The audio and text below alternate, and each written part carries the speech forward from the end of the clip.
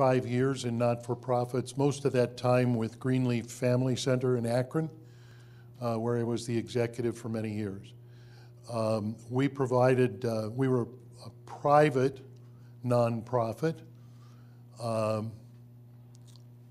not part of the government or anything like that. We offered a whole variety of programs for families, ranging from personal and individual counseling to services for teenagers. For about 23 years, we ran a program for pregnant teens that included education, social service, and health care. We have programs for the deaf. We had programs for economic improvement. We had programs for lots of good things like that, with a variety of, so I had a variety of experiences in fundraising of various kinds, foundations, government, so forth. So that's my background. Bill? And I'm Bill Glaeser, and I'm retired over a decade ago as the president and general manager of PBS 45 and 49, the local public television stations. They're now known as Western Reserve Public Media. Had over a 40-year career in broadcasting, most of it in public television, although I did work in both commercial radio and commercial television early in my career. But most of my time was spent in public television, which is nonprofit, and besides general management experience, pretty heavy-duty experience in raising money, especially obtaining grants from the federal government. And we're going to talk about how, as we go through the program today, of how you can raise money from various sources, because you will find that will be your biggest challenge. Bob? Yeah, thanks, Bill.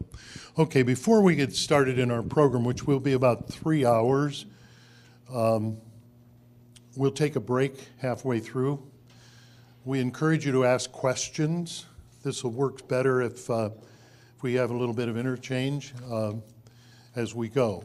So I want to start by circulating the room, and be brief with your comments if you would, but we'd like to know who you are, particularly in terms of what your interest in not-for-profits is, what kind of things you're involved with or thinking of being involved with, if we could. Can we start here? My name's Eric, and I am basically here to figure out how I'm trying to structure a business with a partner. We're not sure if we're going to be not-for-profit or for-profit. We're trying to figure out what guidelines we fall between, so this is educational for me. Okay. Well, I think you'll probably get an answer to that, or at least some ways to decide that. I'm Terrence, and I'm really just here for information to learn more about nonprofit, just completely unaware. Okay.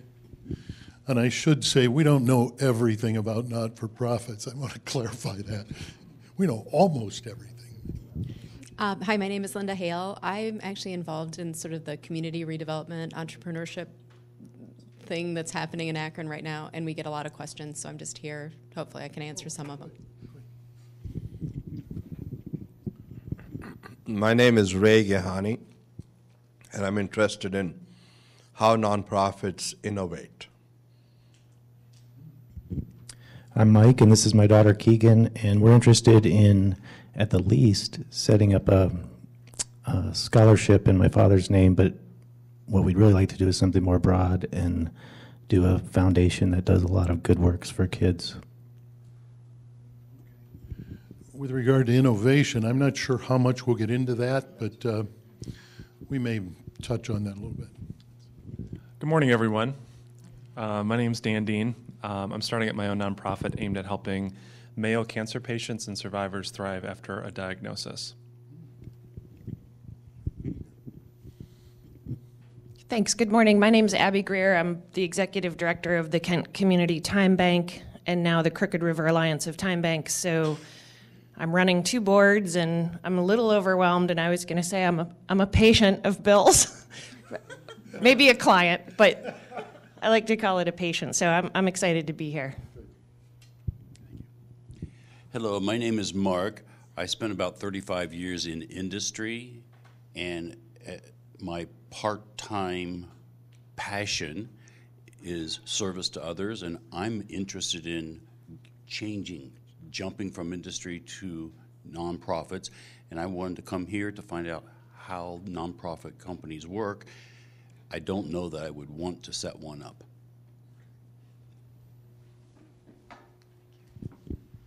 Hi, I'm Beth Lindenberger, and I'm an artist and educator, and I currently joined the board of the Cuyahoga Valley Arts Center, which is kind of on the cusp of becoming more, leaving its traditional ways of everything on paper and establishing a different kind of fundraising solution and becoming more web-based. And so I would like to learn more about how nonprofits operate and hopefully assist some of the other people on the board to bring it up to current times.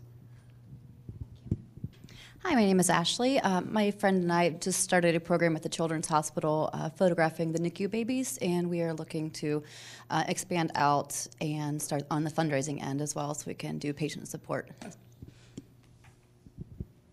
Hi, I'm Melody, and I have a marketing background. I've done quite a bit of volunteer work, and I'm interested in fundraising and grant writing. Hi, I'm Heidi Johnson, and I have worked at a number of nonprofits. That's been what my career path has been. In addition, though, I teach at Kent State, and we have a minor in nonprofit management, so I teach those classes. I am an alum of PBS 45 and 49.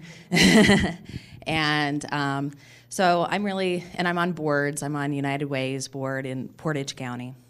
And I'm just here to learn more about the startup side of nonprofits because I have a lot of working experience, but not startup. And that's part of what I'm teaching at Kent State.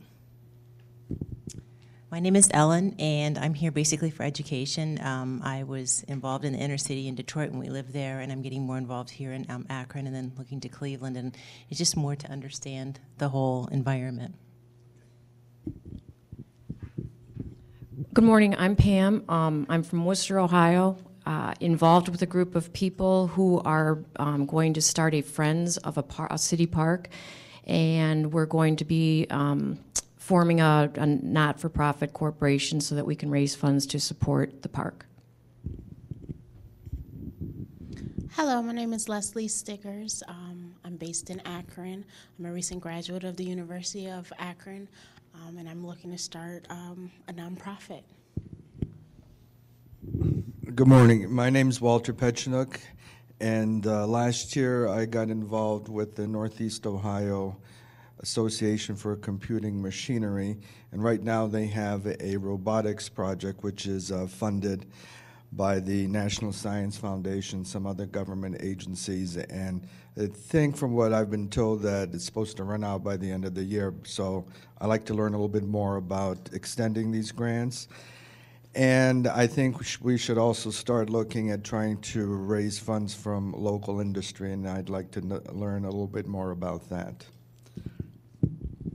Good morning, my name is Tom. I'm assisting a group of people that are establishing a nonprofit working with formerly homeless veterans. The VA in Wade Park has a domiciliary program. They help people, these men and women, they find them a place to live, but there's no furnishings at all. So this group's going to be collecting household goods, appliances, furniture, stuff like that, and then getting them to these people. Hi, my name's Kim, and I have a girlfriend who's interested in helping the vets with their service dogs and giving them baths and veterinarians. So I'm just here kind of learning. Good morning. My name's Kimberly. I work at BVU, the Center for Nonprofit Excellence, and I work with a lot of nonprofits to help them to see, what services that BVU offers. And we do a lot of consulting, but I've never started from the ground up. So my husband and I may be looking to start a small nonprofit, so I'm looking for the startup side of it. Good morning. My name is Ram Vijay. I've just retired, and I'm searching to assist some nonprofit foundations. Good morning, I'm Karen, and I've worked in and out of nonprofit for a number of years in the arts side, ballet companies, various art shows type things. I'm actually a few steps into my nonprofit already. I actually got my IRS letter a couple weeks ago, so I'm on my way, but one of the things I'm working on is developing a consistent fundraising attitude, trying to find a way to make sure I can keep things moving in the right direction, especially with the changes that they've made in the IRS coding. So, good. Boy, what a variety. You can see the nonprofit world is big. We will, let me see where I am here.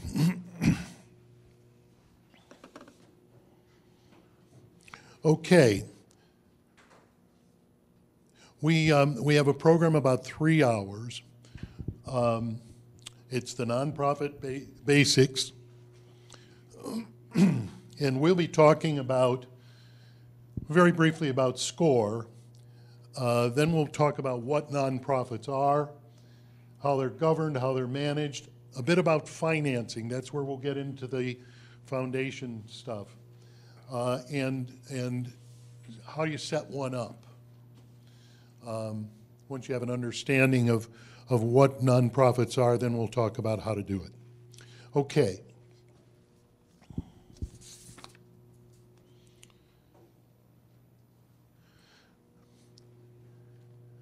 What is SCORE? SCORE is a nonprofit.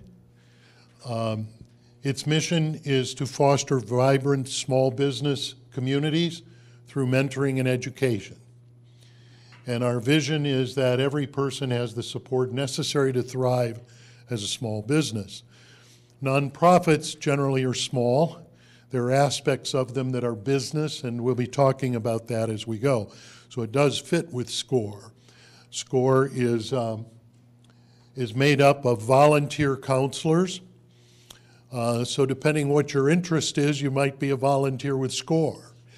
Especially if you have business experience, a variety of experiences. We have served about 45,000 clients over the years. SCORE is part of the Small Business Administration, not that they run us or that they give us money or anything. I think it was a very tiny little bit of money. I think it pays for water. But we are part of that, and the counseling done by volunteer counselors is free and it's confidential.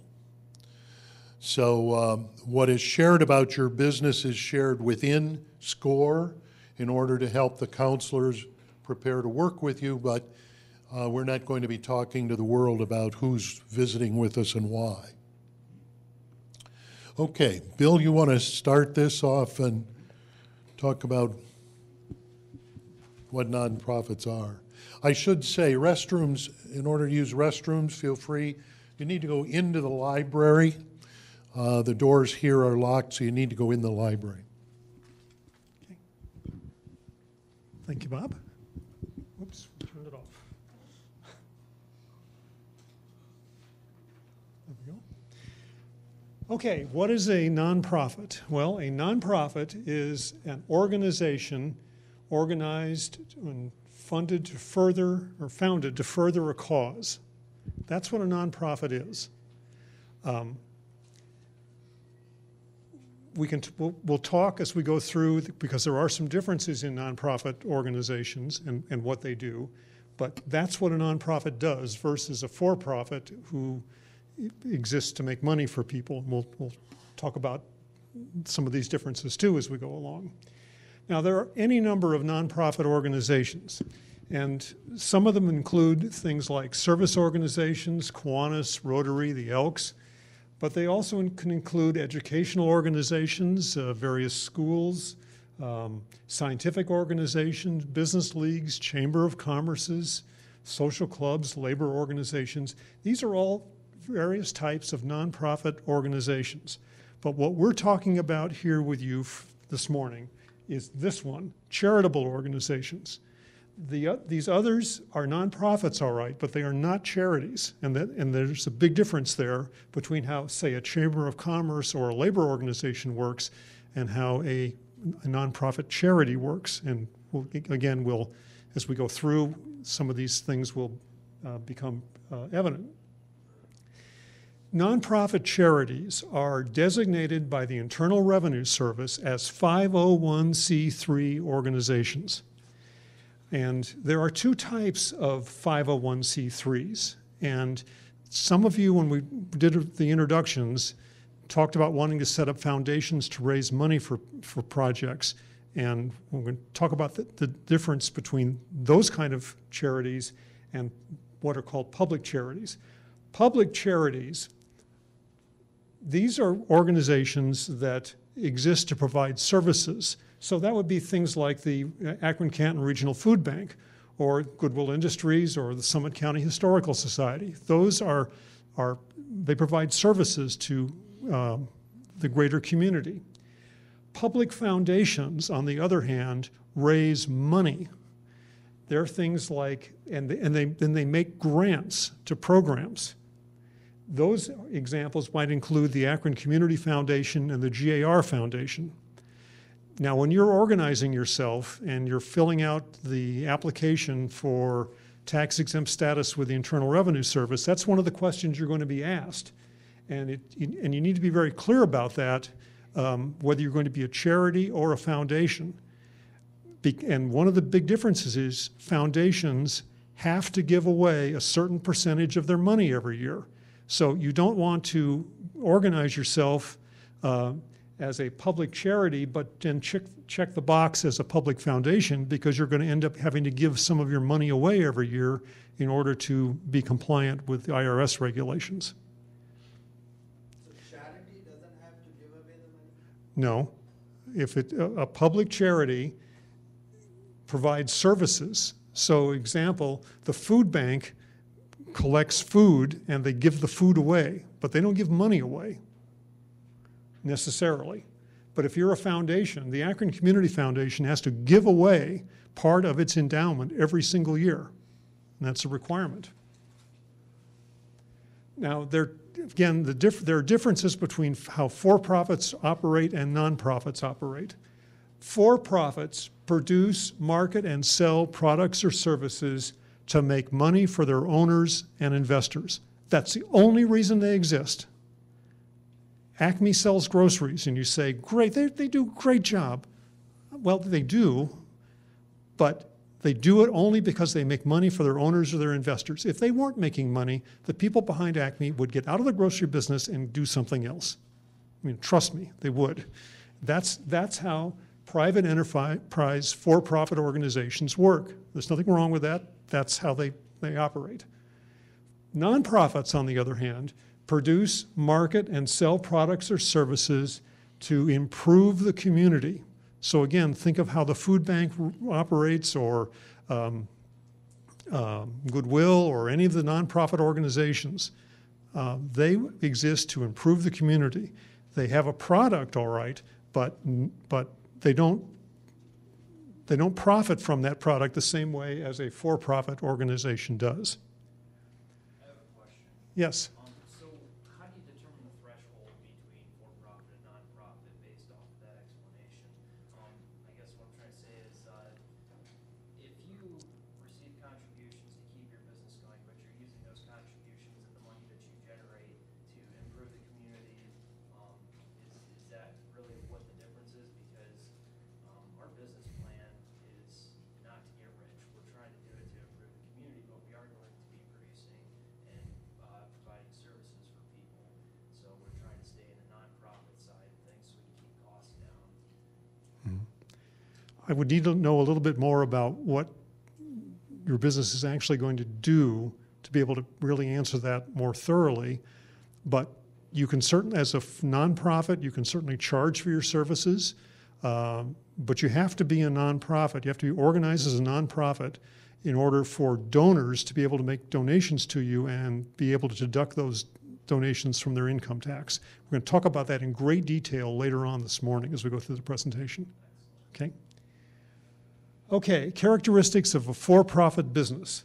These are publicly or privately stock owned. In other words, it could be an individual, it could be a company that's like Goodyear that's listed on the stock exchange. The income and the profit benefits the owners.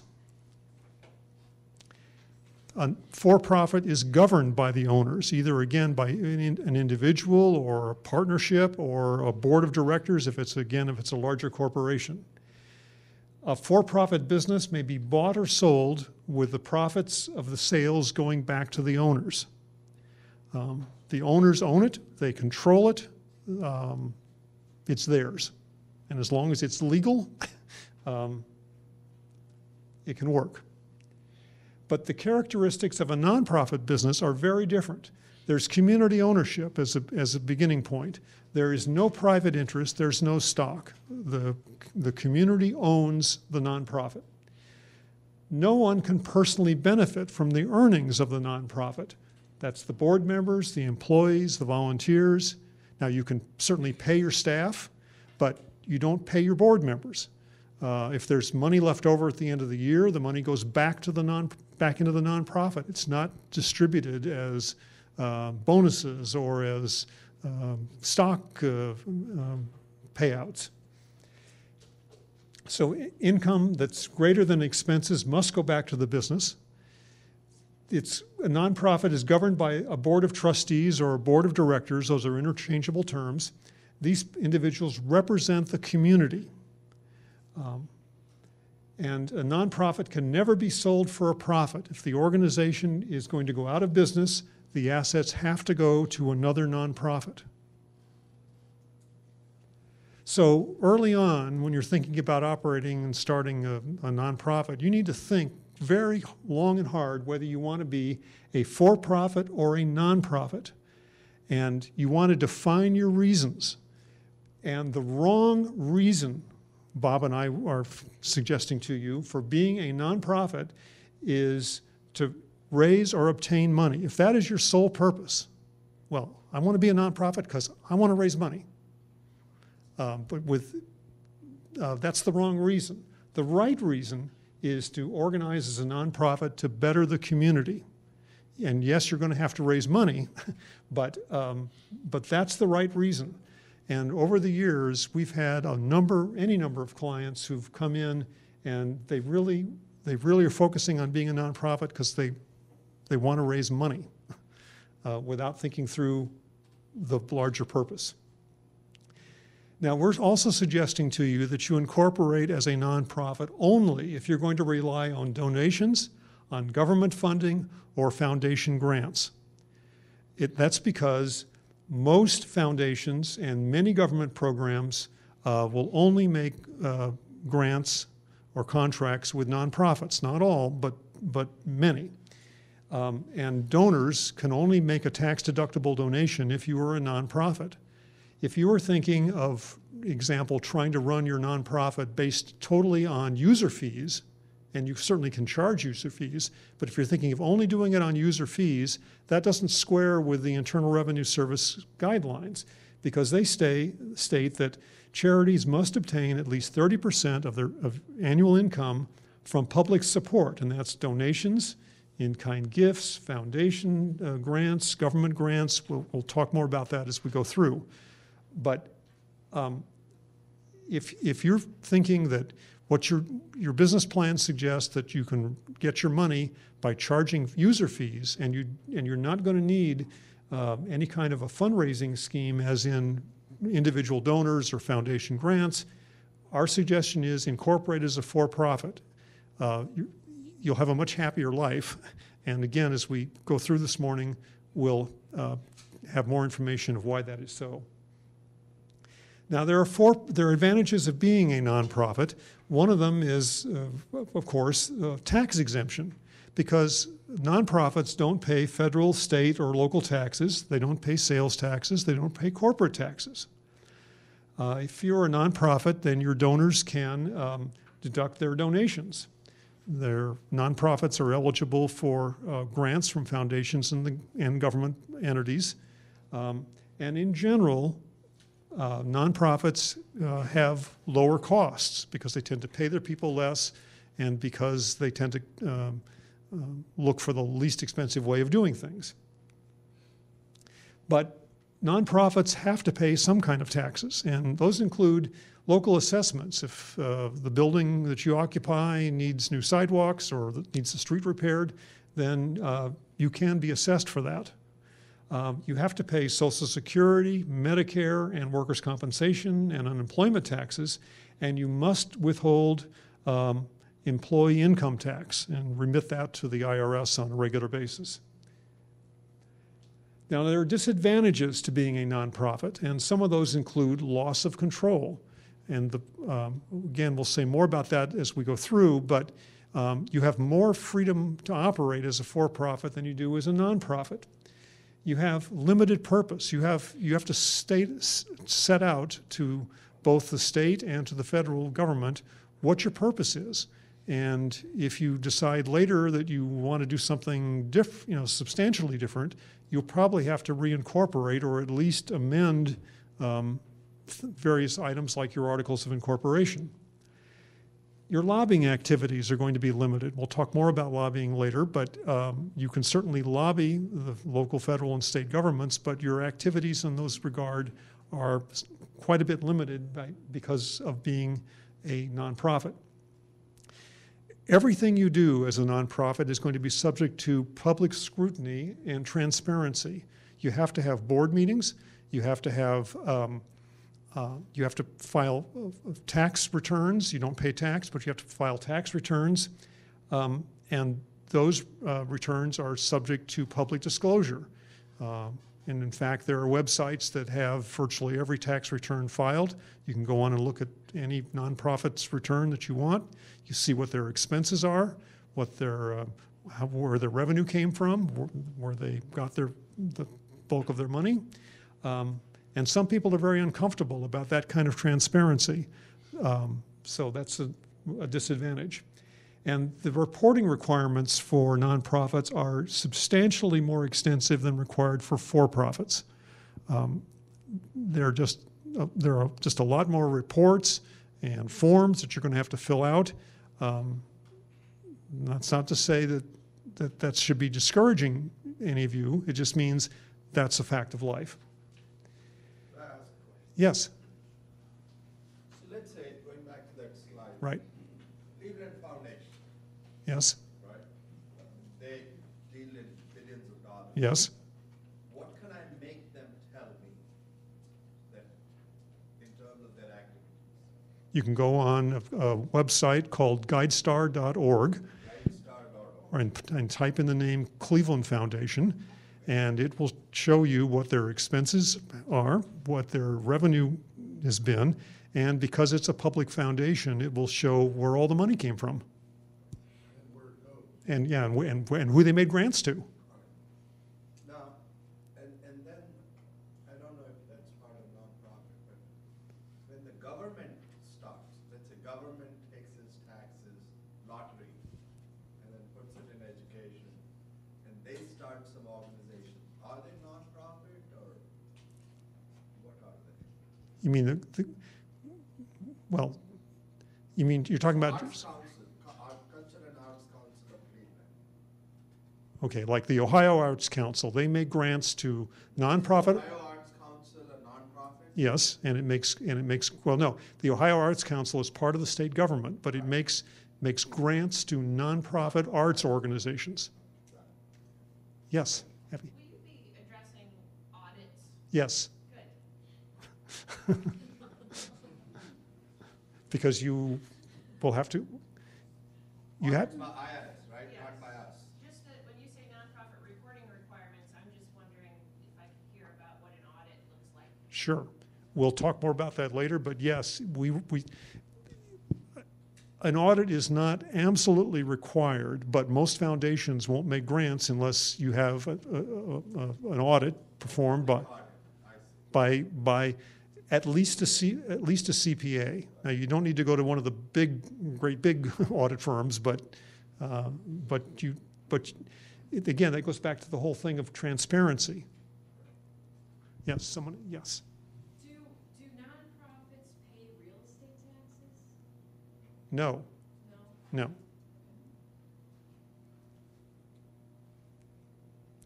Now, nonprofit organizations have to follow the same kind of things, some of the same kind of things that for-profit organizations follow. Example, if you're, depending on what kind of a facility you're running, you probably are going to need an occupancy permit. You've got to operate in an area that's zoned for the type of activity you're doing. You've got to meet local, state, and federal regulations. You can't say, well, I'm a nonprofit, that doesn't apply to me. It does apply to you. There's no exemption there. You've got to have local, state, and federal licenses and certifications, again, depending on the kind of nonprofit that you're operating. Example, if you're serving food, that's got to be in a licensed facility, which means the Public Health Board has to come and inspect and give you a grading. You've got to have industrial-type kitchens. It's not optional. You have to do that. You have to follow all the Equal Employment Opportunity Commission rules and regulations, the same thing with OSHA, which is the occupational safety people. You have to do it. It's not optional. Now, one myth that we already heard it here this morning, well, we don't need to make much money. Bob and I are here to tell you, and this is not just a suggestion, we are just bold-faced saying, we're telling you, you've got to make money. You've got to have a profit or surplus. You've got to take in more money than you expend. It's not arguable, it's not even discussable. You've got to do it. And the reason you have to do that, first of all, the surplus income has to go back into the services of the organization. It allows you to operate your nonprofit effectively. I'll just give you an example. All my time in public television, my budget on a monthly basis was never in balance. There are some months, like especially during pledge months, a lot of income came in. But then we had other months, especially during the summer, where a lot of money went out to pay for things like the national PBS service. If we hadn't taken that surplus money and squirreled it away, we never would have been able to cover our low revenue months. And this will affect all of you as well. You get a big grant from somebody and say in March, and wow, things look great. By August, the money's gone. And how are we going to keep operating? How are we going to pay our people? Abby, be right with you. The surplus income also allows your nonprofit to reinvest in services. So let's say you've been going along fine and you see we have an area where we could expand within our basic mission. Well, how are we going to do that? Well, if you've put some money aside, that'll give you the money to start growing into new areas. Abby? So I know we're probably going to talk a little bit more about grants, but I don't know anything about grants, but I was under the impression, I mean, can you allow for that? Like to squirrel away money from a grant? Depends on the terms of the grant. Okay. Usually grants come with a fixed term. We're giving you a grant on that it's going to run from March 1st through February 28th. And you need to expend all that money during that 12-month period. So you can squirrel it away, but you have to use it for the purpose for which it was obtained. Now, there are several types of grants, and again, later we'll get into this, but in terms of designated funding and non-designated. And we'll talk about that when we get to the financial piece part of this. All right, well, that's the basic parameters, and we're going to turn it over to Bob now, and he's going to take you through how nonprofits are governed. Thanks, Bill. Any questions on this before I move on? Okay. Very nice. Pardon me? Very nice. Thank you. Okay, we're going to talk about governing the nonprofit. That's basically about who makes the decisions. Now, this is really critical.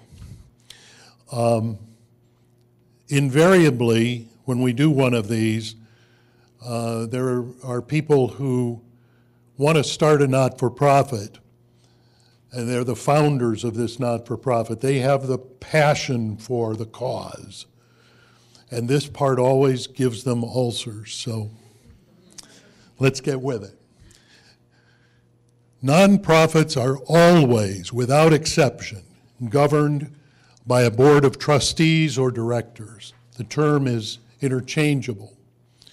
I think Ohio law uses directors now. They used to use trustees. Somebody decided that we'll mess it up and make them directors. The board represents the community. Think of it as your board is in some ways the stockholders. They represent the stockholders of your not-for-profit business. They are the people who do what they can to keep things on the up and up. They set the policies. The board has fiduciary responsibility. And we'll talk a little bit about insurance. The board is responsible for what happens. Now, other people can be responsible as well, but in law, the Board of Trustees has the fiduciary responsibility for the organization. The boards conduct reviews and evaluations of the organization. And we'll talk a bit more about the specifics of that, but ultimately, the board is in charge. Now, we're going to talk a bit about how that structure looks, the difference between the structure of a for-profit board and the structure of a not-for-profit board. So could I ask you a question? Sure. So if a board is clueless, what can the public do? Well, not a lot other than to raise a lot of questions publicly and so forth. The board makes its decisions, and unless they're doing something illegal, there's not a whole lot anybody can do about it. Hopefully you can convince the one or another competent person on the board that something's got to be done. We'll talk about things that help with that, like term limits and so forth. Okay, this is a structure of a for-profit board. You're going to see it's very simple. Whether you're dealing with a very small company or a very large for-profit company that's privately held, as opposed to a stock-held company. You've basically got Little Tots Daycare, and Jane Goodmom is the owner of this business. So the law says Jane's got to have a board, so she becomes the president and her husband becomes the secretary-treasurer. That's their board. Maybe their daughter, son joins them, but that's the board. Jane, the owner, runs the business. She's the owner-operator. She hires and fires employees. She decides what they want to do. She decides where they're going to be. She decides what people will be paid. She decides whether they're going to have supplemental programs. She decides whatever she wants to decide about that business. If she wants to start another part of the business, she just does it. She does whatever she wants because she is the for-profit owner. Now that's true. We used the example of Acme. It's true of Acme. The owners of Acme, closely held business, decide what they're going to do. And nobody can tell them anything about it. And they don't have to tell anybody much about their business. On the other hand, the Little Tykes Daycare look a little bit more complicated already. Jane Goodmom is the founder. And she has to have a board of trustees. And that board includes maybe, who knows how many, but at least a president, vice president, sometimes secretary, treasurer joined together, whatever. That's the board, maybe 3 other people. Maybe it's a board of 7. That board makes all the decisions, all the policy decisions. Jane doesn't, and so far we haven't heard from Jane, have we? Got a board of trustees that's making the decisions. Jane's the founder, but we haven't heard from her yet. The board hires an executive director, which may or may not be Jane Goodmom. The board hires the executive director, the person who runs the company day to day. And Jane, or whoever the director is, hires the other employees. Now this is really critical. So let's get questions out of the way if there are any. Yes? Pardon me? No, employees are not board members. Yes? We're going to talk about that. It's 3 in Ohio. And these are all Jane's friends and buddies. We're going to talk about that. Hopefully they're not. Let's move on. The number, at least 3. Basically, you want enough board members to do the work of the corporation. You got to the board has to make a decision about that. If you're setting it up, you'll see you have to make a decision initially about how many board members are going to be. That's in your bylaws, which you're going to have to develop before you get your federal designation as a not-for-profit. And you want an odd number. You don't want 6 board members and they always end up voting 3-3 because you can't get anything done. You want an odd number, 3, 5, 7, 9. Board member size varies. Some boards are very small, some are very large. I've seen boards as large as 45, 50 people. It depends what your objective is. If you're trying to raise money and you've got a huge population to reach, like United Way, they tend to have large boards. Okay, so it depends. You need the number that's important for the size to do what you want to do. No relatives. Now this is not a law, but in our wisdom, and somebody said we know everything about not-for-profits, in Bill's and my wisdom, don't get relatives on the board. Disaster waiting to happen. Guaranteed. Write a book about it. It's going to happen. No relatives and no friends unless they can really give you something you can't get somewhere else. Now I'm talking friends, like the people you go to lunch with, the people you have coffee with, the people you drink with in social hour, those kinds of people. Now if you know a guy or a gal and you're pretty friendly with them, that's a different thing. But your close friends, the people you really associate with, don't put them on your board. Friends can become enemies real quick. You get relatives, you bring your sister-in-law on and she gets a divorce from your brother. Whoa. You know, you just don't do it. The one thing you do want to do, and this goes to your question about how you can control boards, is term limits. There should be a limit as to how long board members will serve. Now in our area, boards serve 2, 3 terms, maybe 3-year terms, 2, 3-year terms, and then they're out, at least for a year. What happens is you get a good turnover. You want new ideas. Innovation comes from new ideas.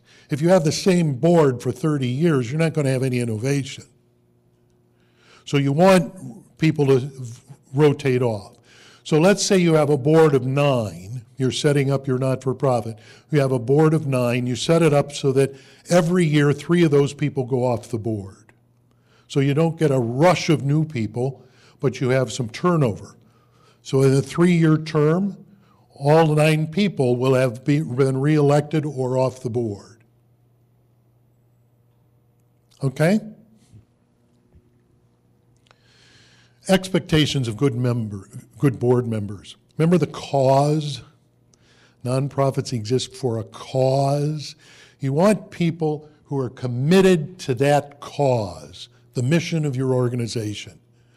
Now, they don't have to know it deeply. They just have to be committed to it. And people can learn that commitment.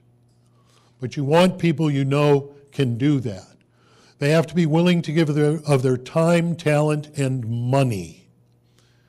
If they don't themselves give, which you hope they will, and even if they do give, you'll hope they'll be able to influence others so that other people give. Other people make decisions that are beneficial to your organization. You want influential people. You want people with community contacts. It's really important to get people who have a knowledge of not-for-profit organizations. There's a big, big difference, lots of differences in the day-to-day operations of for-profits and not-for-profits. It really helps if some of your board members at least have a good understanding of how not-for-profits work. And we'll talk about getting board members in a bit. That sounds so much like a utopia. Well, it's not. So you have examples of good boards, which board members which do. Yeah, I worked for 30 years for one. I thought we had a good board all the time. They held me accountable. They were willing to look at new things. They had vast experience in not-for-profits. Bill had good board members. You don't stay in an organization very long if you got a crummy board. Because remember, they're hiring and firing you. No, good boards, there are lots of good boards in Akron. Goodwill's got a good board. United Disabilities got a good board. Lots of good boards in Akron. On and on and on. You want board members who are willing to learn and willing to raise money. So you want people who are going to give you a leg up. What are their duties? Again, they govern the organization by establishing agency policies, goals, and objectives. So you need people who are going to work. This isn't something that happens just because they're on the board. Developing policies and goals can be very difficult, time-consuming. They hire and fire the executive. So if you're the founder, again, if you're the founder of an organization, understand that your board of trustees can fire you if you're the executive. They hired you, they can fire you. They set your salary. Now, goals, they establish policy, goals, and objectives. The board needs to set up annual goals and objectives for the operation of the organization. And they do that with the director, and then they hand this to the director and expect that director to implement this set of goals and objectives. So they not only establish those, but then they evaluate the performance of the executive based on whether she has conformed, completed, worked toward the accomplishment of those goals and objectives. It's a tough job. It's one that's ongoing. But if your organization is going to succeed, it needs to do those two things and regularly do that. Decisions of the board are collective. Sometimes we see boards where the executive committee of the board is all powerful. I hate executive committees. Not people, the committee, because they tend to take over when in fact collective decisions are made by the board. The entire board is to make the decisions, not a few people. Now, how do you select board members? Remember, they're going to make the rules, so you want to be careful about how you do this. Initially, whoever is writing this is going to have a big, big part in selecting the board members. Later, the board may or may not involve the executive. Hopefully they do. But pick the first ones carefully, and as you go along, try to be consistent getting your board to pick carefully board members. The board is the ultimate boss, hires and fires the executive, so make sure you do it well. You can't get rid of the board. You can't get rid of any board member. Only the board can do that. And they have to do it consistent with what is written in the organization bylaws. Avoid conflicts of interest.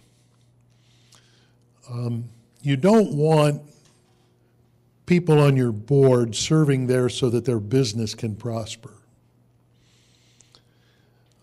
If you own real estate, you may have a realtor on your board to help you evaluate, but that realtor shouldn't be your realtor. If you're buying insurance, you can have insurance on your board, but those persons shouldn't be your insurance men. You need every year, at least, I've been on boards, I'm on a board right now, that every board meeting, there's a disclaimer, a disclosure process, where based on the agenda, are there any conflicts? And those have to be identified. Organizations will have once a year a questionnaire that goes out to the board. Are there any, do you have any conflicts of interest with what the business is of this organization? You want full disclosure of that. Those people can be on your board, but they must recuse themselves from issues related to their business if they're involved. Okay? Any questions on that? Okay. You want to find people, who do you get? You want to find people who are going to help you. These are some. You don't have to have any of these. You don't have to have all of them. But these are some ideas. You want people with knowledge of accounting, and that person is not your auditor. We'll talk about audits in a minute. But you accountants, lawyers, bankers, marketing people, public relations people. One of the things to look for when you're looking for board members, you may find a very fine attorney or banker. Can they come to the meetings? Really important. You'll find that sometimes people are willing to serve, but then they find out they can't attend your meeting, so they're not serving. Make sure, we'll talk a little bit about that in a minute. Public relations people, insurance people, business people, mentors and advisors, involved community volunteers, often overlooked. People may not be business people in the sense that they've run a business, but they may be very, very smart and very knowledgeable about what's going on. I have found through the years invaluable assistance from those kinds of board members. Community volunteers.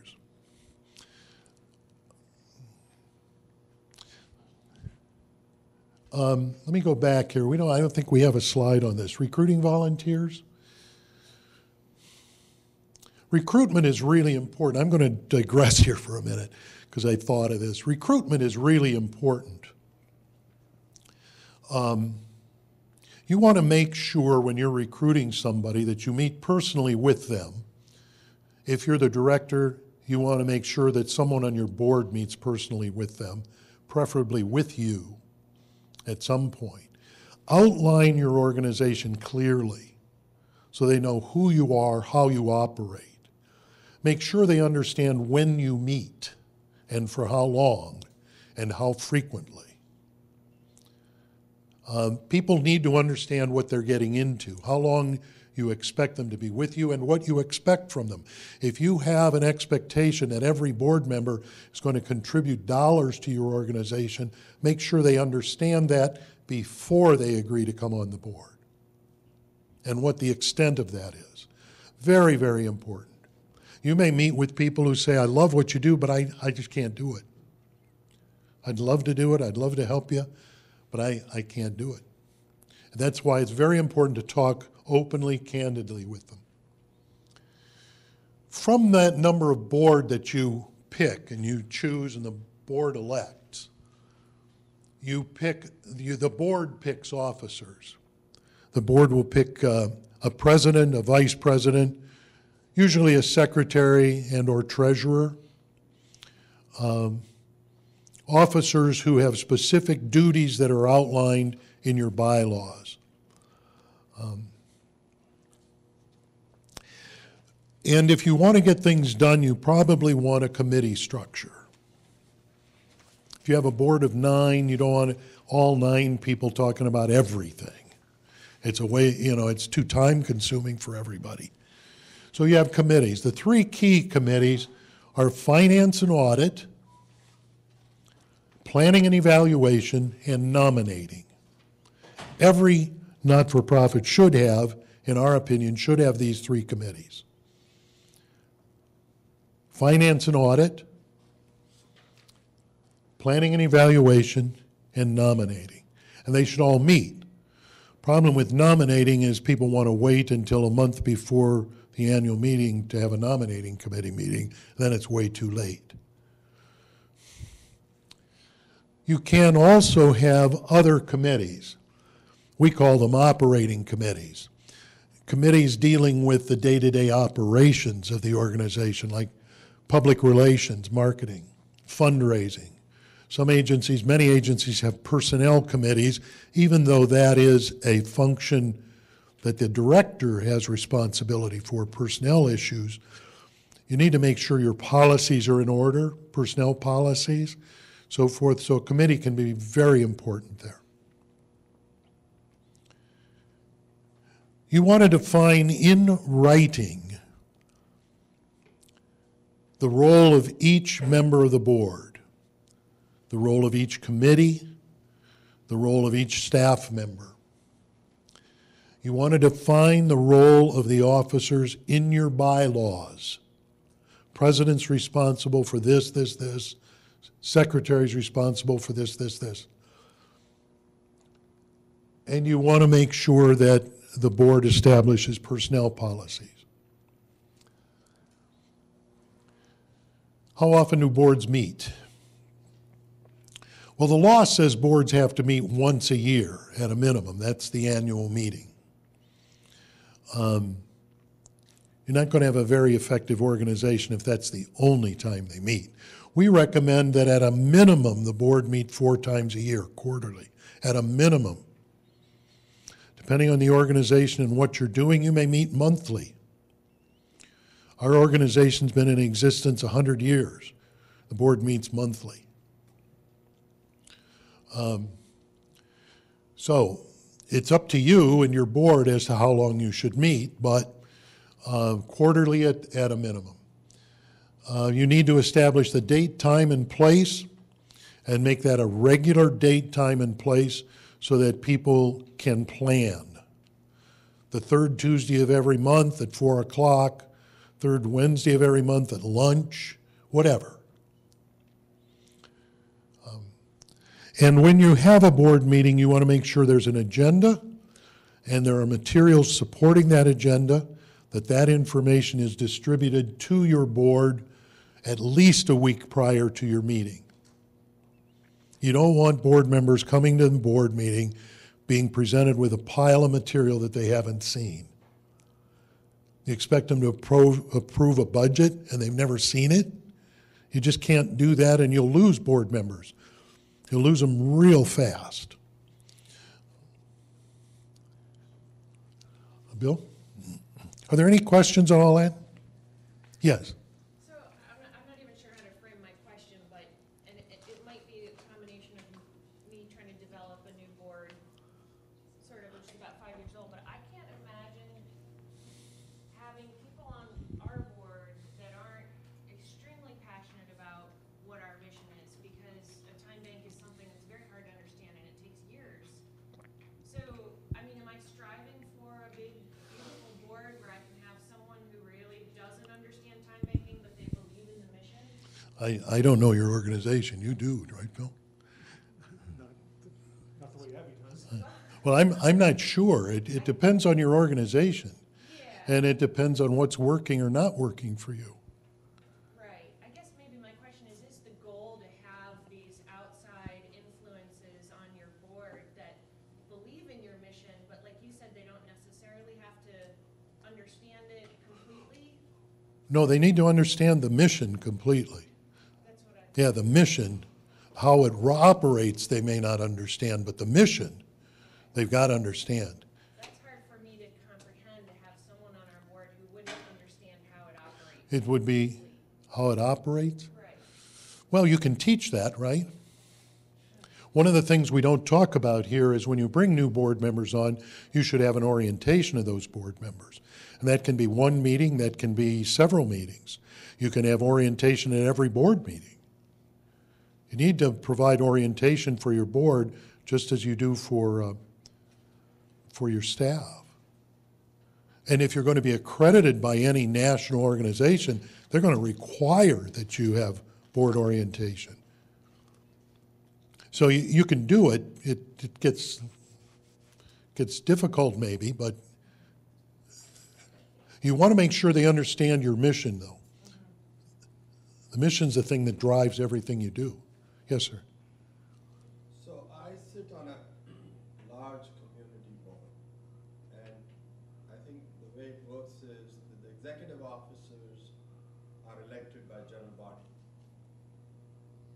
Board doesn't elect the officers. Okay.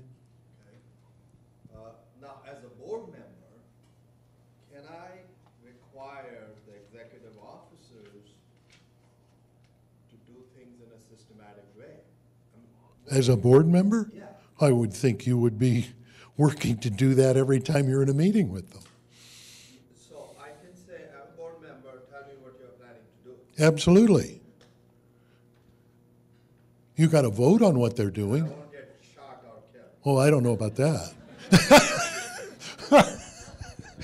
Do they carry guns? I don't know. Yeah, that's your role. That's what a board member is supposed to do.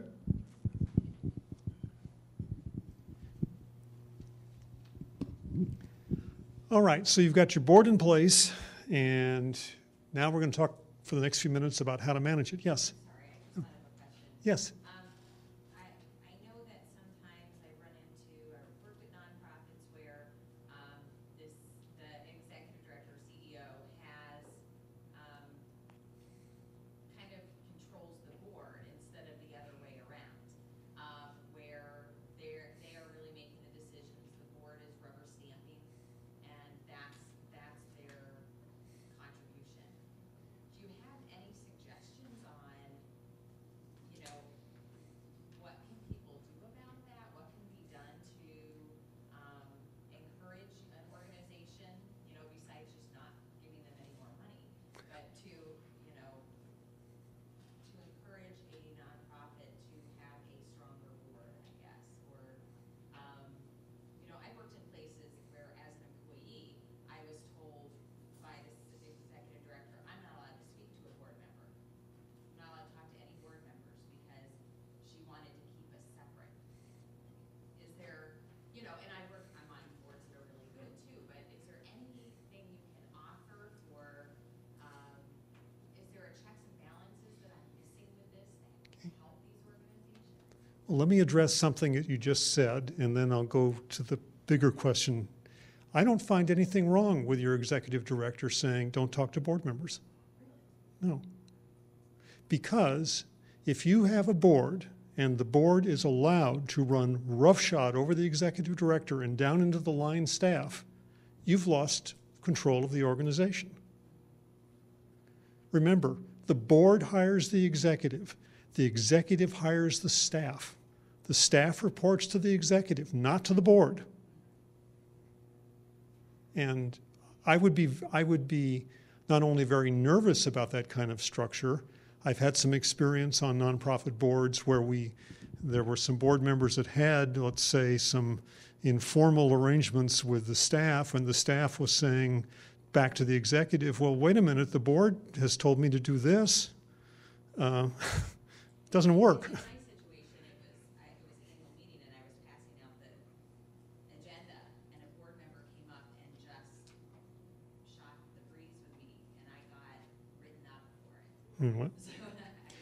That doesn't sound like good management to do that. And also, but who gets put on boards? If an organization, if the CEO is just picking friends or something like that, is there? So there aren't guidelines about who those are supposed to be. Not really guidelines, but good governance suggests you have an engaged nominating committee that is actively recruiting good board members from a variety of people, and they come in and meet the executive director, and they have a tour of the organization, and there's some groundwork established that this would be, in fact, a really good board member. Yeah, but if these organizations are community supported, Mm-hmm. right? Yes. They don't pay taxes. Right. Right? Right. So if things are screwed up, somebody should do something wrong. Okay, as a board member, you have every right to stand up and say, Right, so she has a right. to stand up and say, this is collusionary, it's not working. Well, as a staff member, she doesn't, but as a board member, she does. She's Yeah. a board member. No, I was talking. Oh, you're a staff member. Oh, I Yeah. see. Okay. Right. So as a staff member, you're saying as a staff member, she should not go to the. Absolutely not.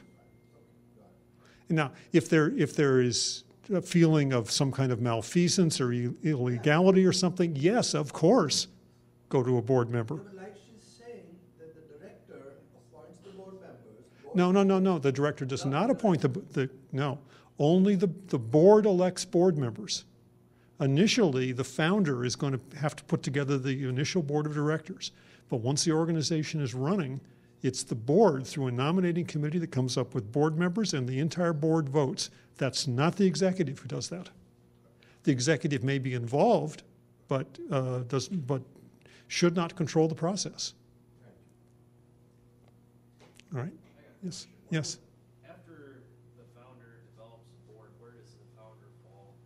Does he turn into an executive, or how does that happen? It could be, or perhaps not. The board would have to make that decision.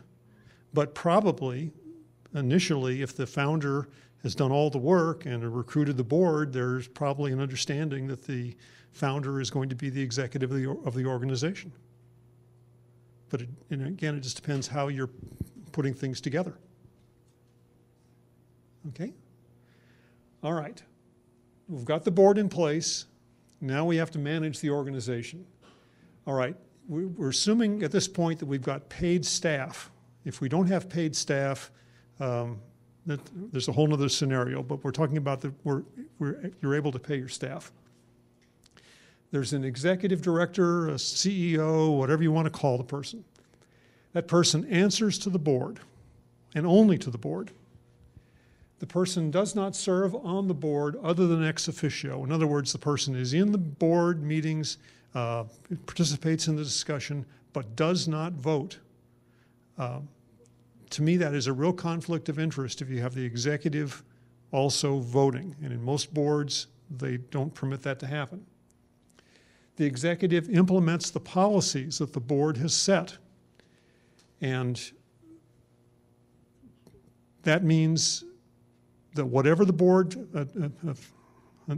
eventually determines and passes as a policy, the executive has to implement that policy. It's not arguable at that point. It's not discussable at that point. The executive has to carry that out. If the executive doesn't feel they can carry it out, the executive needs to make that known and perhaps needs to resign. The executive staffs all board committees, or at least has a designee. So all those committees that Bob ran over a few minutes ago, the executive needs to be at every one of those meetings. Implements the agency programs and services, is responsible for all management issues. In other words, it doesn't get bucked back up to the board. It's up to the executive to deal with the management of the staff. Conducts and supervises all daily operations, develops a personnel manual. And this may be, getting back to your issue, yeah, the executive probably writes the manual, sends it to the board for their review and discussion and approval, modification, but the board eventually needs to approve the personnel manual. The executive hires and fires all other employees, not the board, the executive. Now, some agency employees may need to be certified or have licenses. It depends on what you're doing, but if you are hiring social workers, they've got to be licensed. You must make sure that everyone that's hired either is a citizen or a documented resident. Many of your staff you're going to want to be bonded, in other words, insured, especially if they're handling money. So if there are any kind of irregularities, hopefully there won't be, but if there are, that you have coverage for that sort of thing. You want to make sure you have personal, professional liability insurance, so that, and it's because people sue, and you want to make sure that the organization is protected. The executive also needs to assure that all the bills get paid. One of the things that often trips up nonprofits is that some expenses don't get taken care of in a timely manner. And that can cause real problems down the line if that's not dealt with. Yes?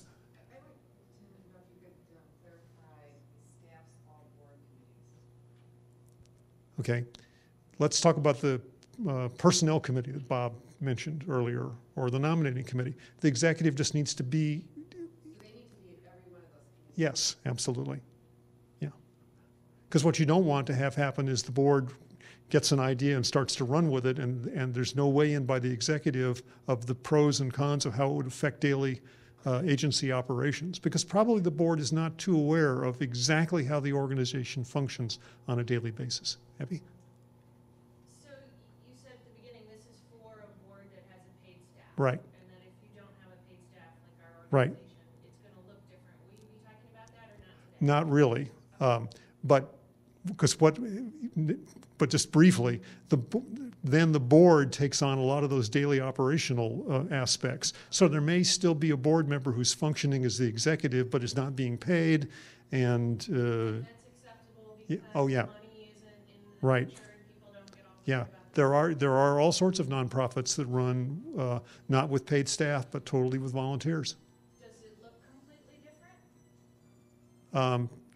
Yeah, you don't tend to have quite the formal structure that you have when you have paid staff. But so much of the formal structure seems to be very important to Yeah. having Yes. a good working board. Right. Which again, it's why you want to define the duties of everyone, so you don't have people running off thinking they're doing something when in fact the organization really needs to have them doing something else, and it can happen. Now, again, if you're talking about if you have employees, you want to, yes? I just thought that was amusing. Where do you find them? What, employees? Great employees. You recruit them. The same way any business finds good employees. You recruit them. You start out with a good, thorough job description of what you want the person to be doing, what you want the position to be doing, and what qualifications the person needs to hold to be able to do that position. You want to make sure that you have a salary schedule. You're just not making something up, but you know that if you're hiring, let's say, an accountant, that they make, in this area, they make from this amount to this amount with certain qualifications, so that you have the basis of getting good employees. Then once you've got someone, you want to train them. Don't just assume they know what they need to do. You need to train them. And you especially need to communicate the organization's expectations. Motivate and lead employees. You as the founder have got the passion and the dream, and you need to make sure that you transition that to every one of your employees. And we see nonprofit organizations all the time that the employees walk and talk that dream, that mission. And I've seen others, some of the employees don't have a clue. And so passing on the passion and the dreams, having every employee know what the mission is really important.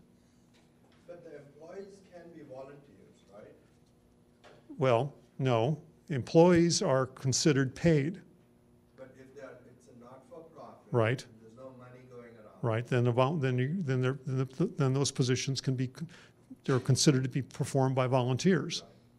So they aren't paid, but they should still have position descriptions and qualifications and evaluations. And if they aren't performing, they need to be either shown what is lacking and allowed to make the correction, or they need to be eased out.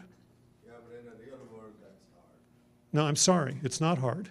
That's how every business in the country runs, every good business. No, but this is not for profit, right? Not-for-profits are businesses. Remember going back to almost the first slide? Right. If you are considering running your nonprofit, anything other than a business, I've got to say, stop right now. You won't be successful. And I say that, and Bob will echo it based on, between us, Bob, 60 to 70 years of experience in working for nonprofits. Yeah, you've got 7. Not really. Okay, so your policies, make sure that they're written down, that they're approved by your board. make sure that they all have procedures for implementation. The board passes the policy, but you have procedures for how you're going to implement them. Who's responsible for doing the implementation? Make sure that that the policy is dated so everyone knows when it was adopted. And again, you'll want to reflect that in the board minutes of when the policy was adopted and what it was. Now, finances. This can also trip up a lot of nonprofits. Any money that your nonprofit has access to must be separate from any of your personal money. No exceptions. A separate checking account, savings account, it's separate. It's in the name of the organization, not in your name, but the name of your organization. They're not personal accounts. Your finance committee of your board will oversee the organization's finances. Your treasurer will provide regular reports to the finance committee. And the executive or the CEO, or perhaps if you're a very large organization, maybe you've got a chief financial officer or something similar, they'll prepare a budget for review by the board. But I don't care what size of nonprofit you're running, you've got to have an annual budget. You've got to. Otherwise, the money comes in and it kind of goes out and no one knows where it's gone. You've got to have that annual budget, and it needs to be approved by the board. You can certainly modify it as you go through the year, but you need an annual budget. Again, your finance committee meetings, as with all committee meetings, you're going to want minutes that are written. Again, the organization has to operate within its budget. The executive has to assure it. The board must review it and affirm it. You can't spend more money than you take in. You just can't. Now, there were several questions early on about the need for an audit. It's really important that you have an audit performed of your nonprofit by an outside accountant that's chosen by the board, because it turns out to be the board's audit. And this, when the audit's complete and it's been reviewed by the board, this then is something that you can share with the community, because people, especially donors, may want to see your audit. Now, there's not an absolute legal requirement that you do an audit, but again, most foundations won't provide funding unless you've got an audit. There are ways of doing less than a full audit, maybe not every single year if you're a smaller organization, and that's something you can think about. But again, when you get above a certain scale and you're trying to go for larger amounts of money from foundations, they're really going to want to see an audit. Abby? So when you say get above a certain scale, yeah. Are you talking about having $10,000 in the bank account? No, when you say let's do an audit? No, it's more like where are you getting how's your money coming in? And like if you're planning to go out to foundations or government entities, that's when I would start doing an audit. So even a few $1,000s, they still might want to see. But they still might, yeah, they still might want to, but you could just get a CPA to do kind of an overview audit, maybe not in the kind of depth that you would do with a full audit. And it'll cost you a lot less money. I was going to say, do you know? It depends. No, it just depends. No, well, I would think maybe in 1,000, but 1,000 or so for a small organization. But I'm not an expert in audits. I mean, in terms of that. Sometimes foundations require 5-year audits. Yes.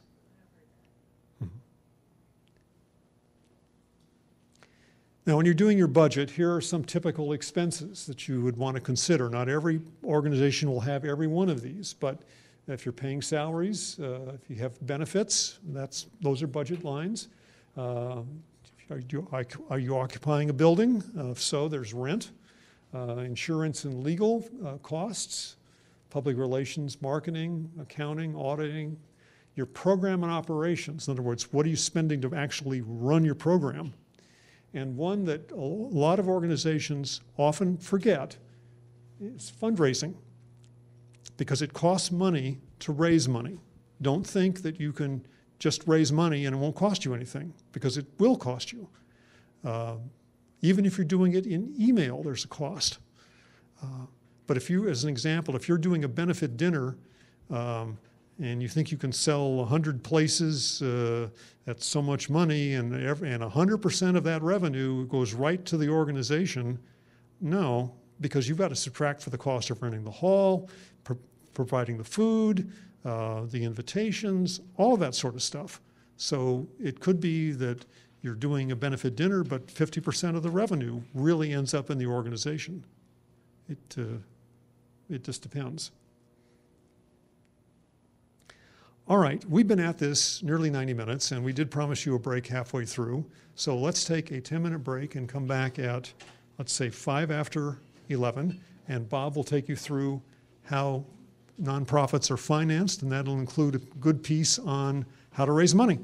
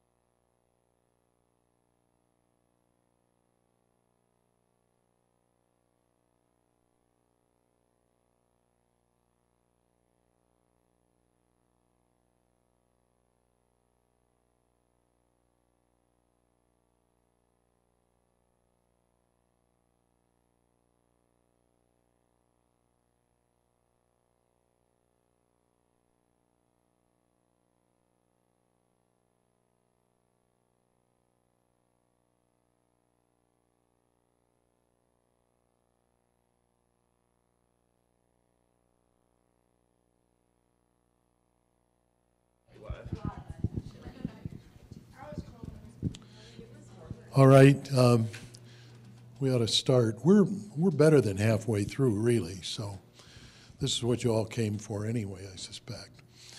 So lots of questions. Don't worry about interrupting. Let's make sure we cover what you want us to cover. Financing. It's important to understand the different kinds of income sources that non-for-profits might have. So we'll do an overview and then I'll go through each one rather clearly. Earned income, that's like fees, service fees you might charge to people, income from your investments. Donated income, where people, individuals, other people give the nonprofit money. Corporate income, that's similar to donated income, but it's from corporations. Might be contracts that you have with corporations that generate revenue. Foundation grants. Government income. There are two types of government income we'll get into, contracts and grants. And other income like crowdfunding, special events, in-kind, things like that. I need to take a course in crowdfunding because I don't know a lot about that. You can teach me that.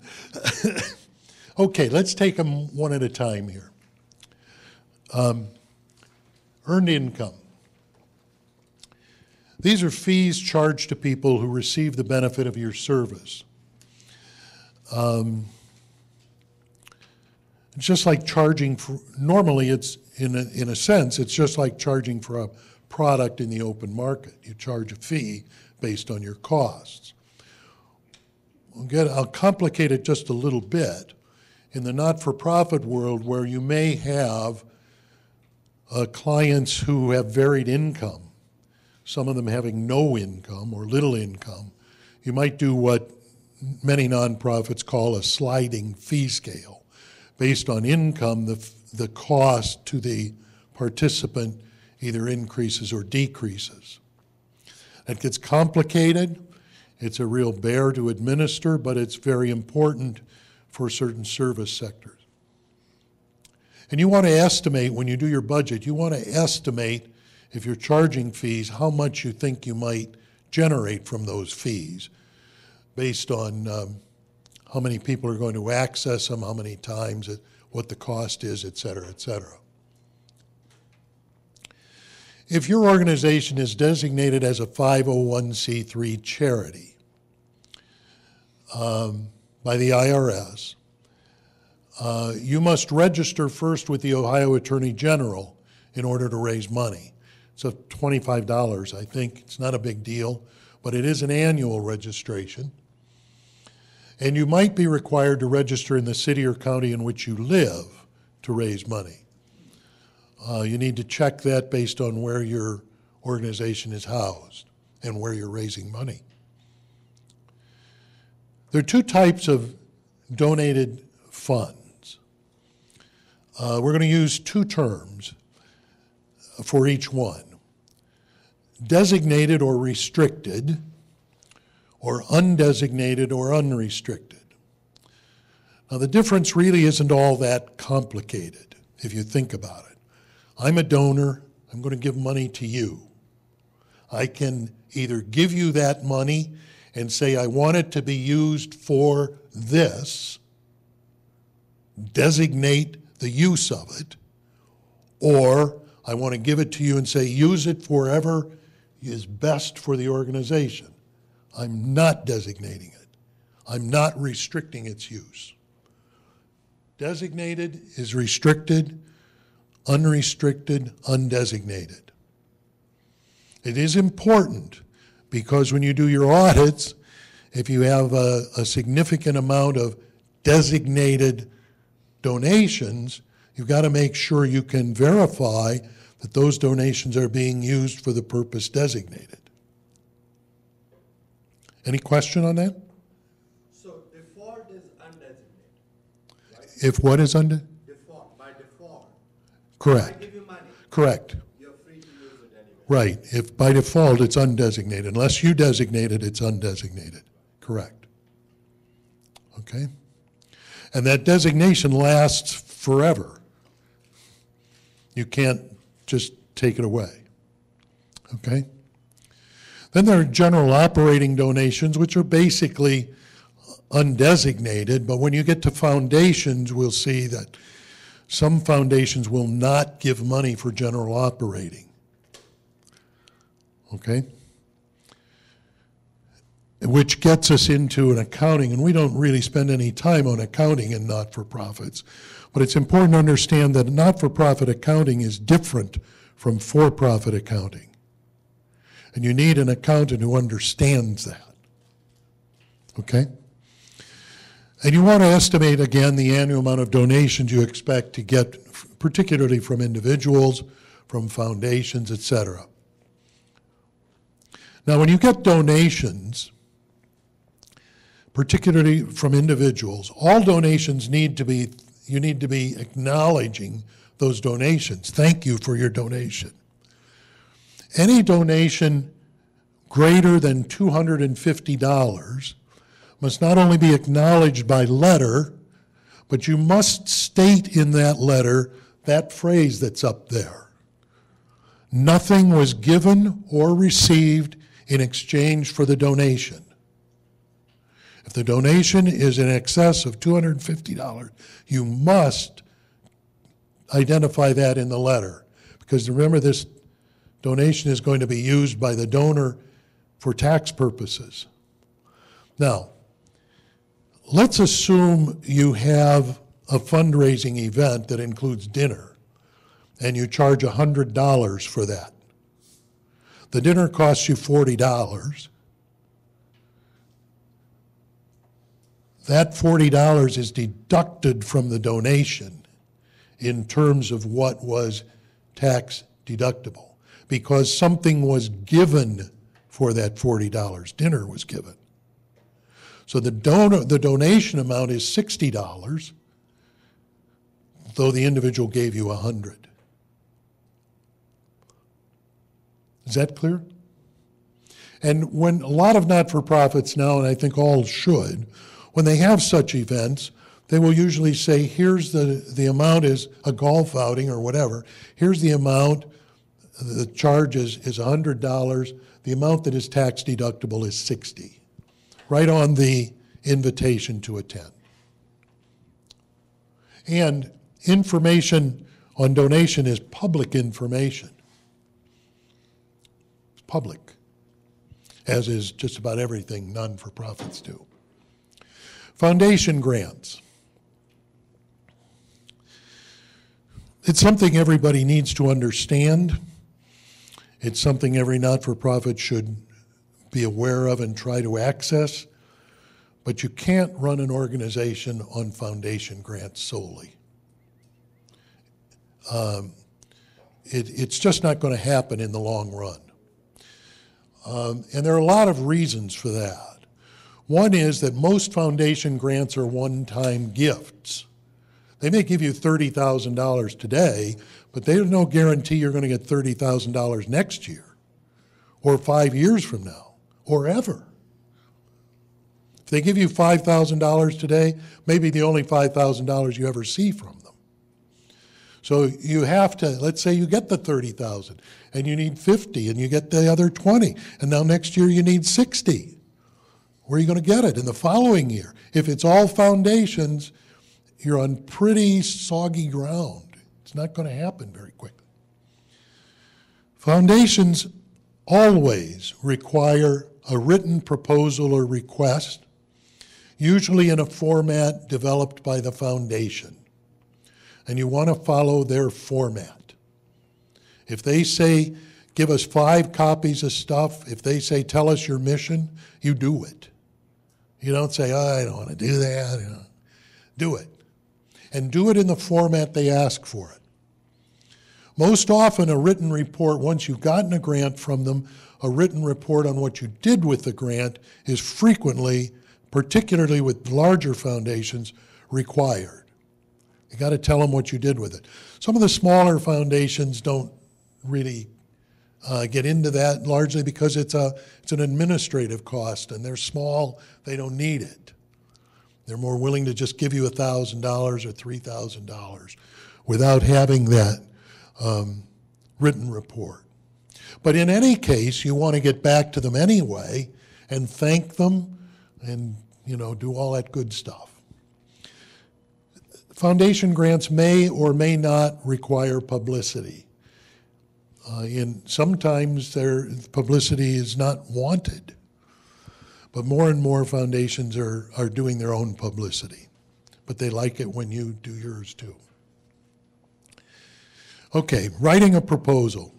Bill and I, in our experience, 20% success rate is a good success rate. Now that will improve over time as people get to know you, as you get to know them, et cetera, et cetera. But you need to be aware that just because you ask for money, you may not get it. And you may not get what you ask for. So a success rate, you need to think that when I'm writing these proposals, I may not get anything. So how do you go about it? Well, the preliminaries are absolutely essential here. You want to develop, before you go to any foundation, a concise package that includes your mission statement, a description of your programs and services, your budgets, and so forth. Because you're going to be writing proposals that may be 1 page long, they may be 20 pages long, depending on the foundation. So you want to know what you've got and what you can work from. You want to research foundations to find out which foundations are most likely to fund your type of service in your geographic area. Foundations don't fund everything. The Morgan Foundation, for instance, is more likely to fund, if I'm not mistaken, mental health issues, but not social service issues. So you need to know what foundation is going to fund what and in what area. The Morgan Foundation is in Hudson and would prefer to fund a lot of good stuff in Hudson. Doesn't mean they won't fund us elsewhere, but if you're in Hudson, they like it. So you need to know the geographic areas. Then you want to make preliminary contacts with the foundation. Tell them who you are, what you do, and so forth. And the best way to do that is in person. You call somebody up and you say, I'd like to talk about this. Can I come see you? Smaller foundations, they may say, well, let me send you some stuff. Okay, but here's who I am. You want that personal contact. Basically, 2 things are happening. You're trying to get money, the foundation is trying to give it away, and they have to give it away. So they want people to ask for it. What you want to do is make sure that you're in the queue for it and that they know who you are when that thing appears on their desk. So it's not a surprise. Gee, I never heard of this organization. Oh, I've heard of them. I didn't know they were going to ask for money. Ideally, when that proposal gets there, they know not only who you are, where you are, who you represent, but what you do and what you're asking for money for, even before the proposal gets there.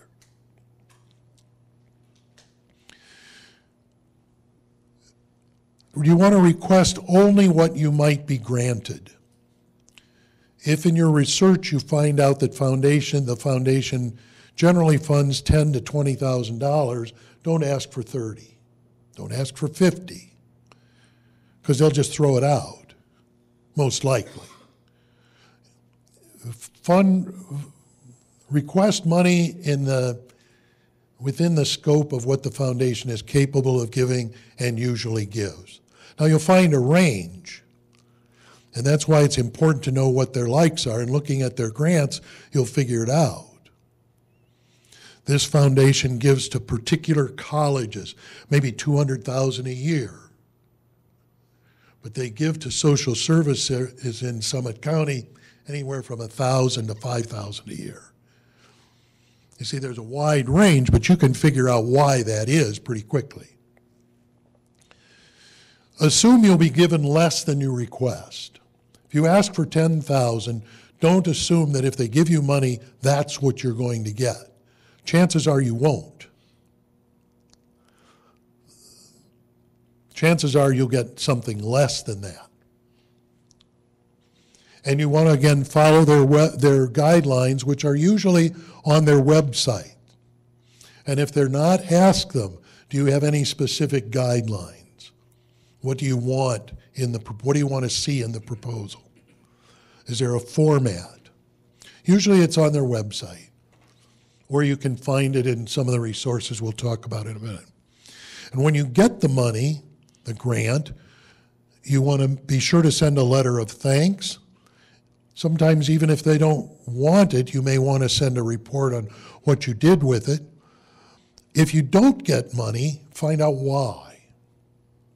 Maybe they just didn't have enough. Maybe they had many, many more requests for money than they were capable of giving. Maybe your proposal didn't quite cut it. Maybe they wanted more statistical information than you gave. Lots of reasons, but ask, they'll tell you. Because again, they want to help people get their money, so they're willing to share that information. The other thing to remember is that when you request money from Foundation A, then you're going to request money from Foundation B and C, all of those foundations are likely to know you're asking the other foundation for money for the same thing you're asking them. They talk. They really do. They not only talk, at one time, and I think it's probably still true, they meet regularly to see what's happening. So don't be afraid to share information honestly about what you're trying to do. If you're asking money if you're trying to raise $50,000 and you're asking 10 foundations for that money, share that. Some foundations will ask you right up front, what other foundations have you approached for this money? So don't be afraid to give it to them. That's the process right there of getting the money once you know who you're going to. It's not complicated. It's a lot of hard work, but it's not complicated. Questions? Okay. Now, foundations. Local foundations will vary in size from very small to very large. And as a result, their grants vary in size from very small to very large. If you're an organization that's not very well known, the chances of getting large grants are rather small.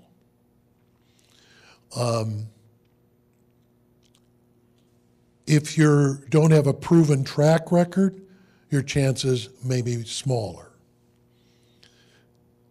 If your mission is really hot, something that they really want, they may come after you with big numbers because they won't like what you're doing. At that point, it's really important for you to produce.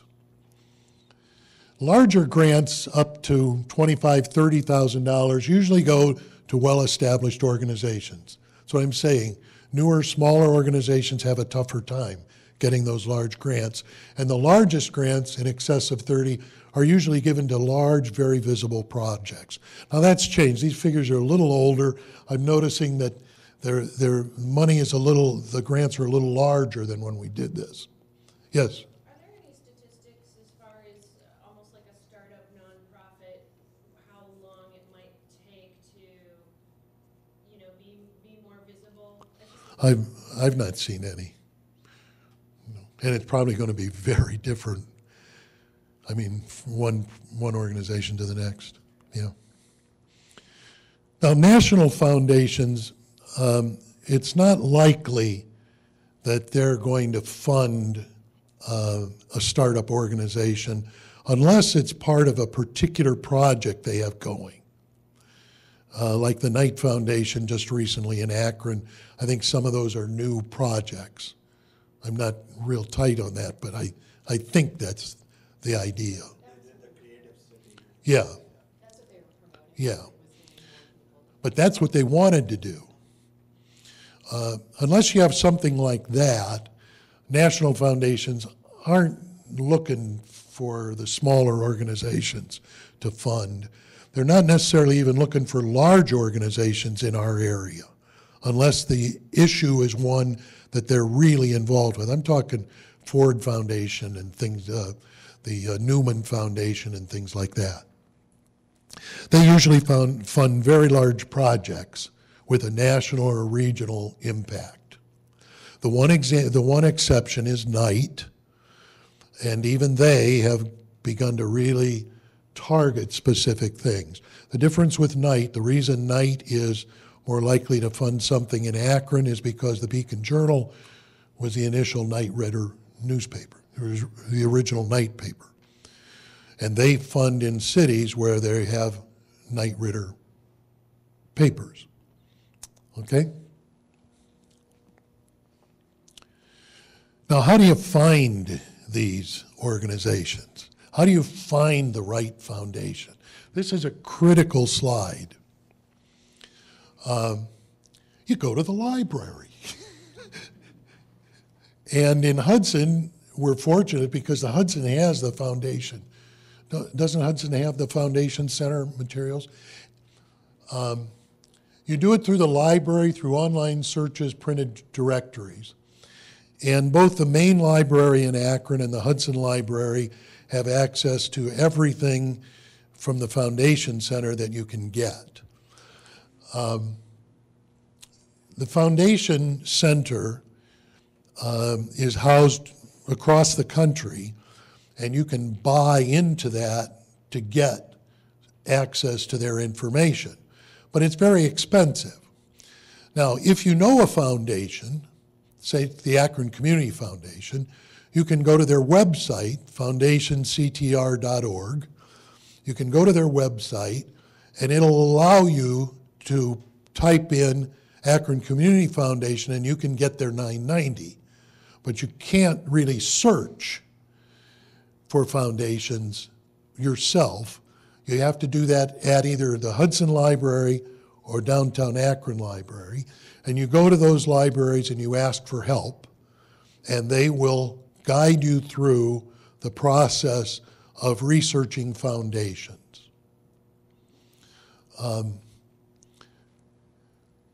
Now, when you research, what are you looking for? You're looking for the size of the foundation. You're looking for what they fund, where they fund it. If they fund in Ohio, but all of their grants are in Franklin County, and they say Franklin, then don't apply to them. If their service, their description of what they fund doesn't fit your organization, go on. Now, a lot of that information you can get from their 990, which is their tax report. It's their tax return. It'll tell you who they are, where they are, what they fund, who to apply to, and it will give you a list of all of the organizations that were funded in that year and the amount that was given to those organizations. So you can get, from the 990, you can get everything you need, including, and I skipped this, the proposal guidelines and format. It's all there. Submission deadlines.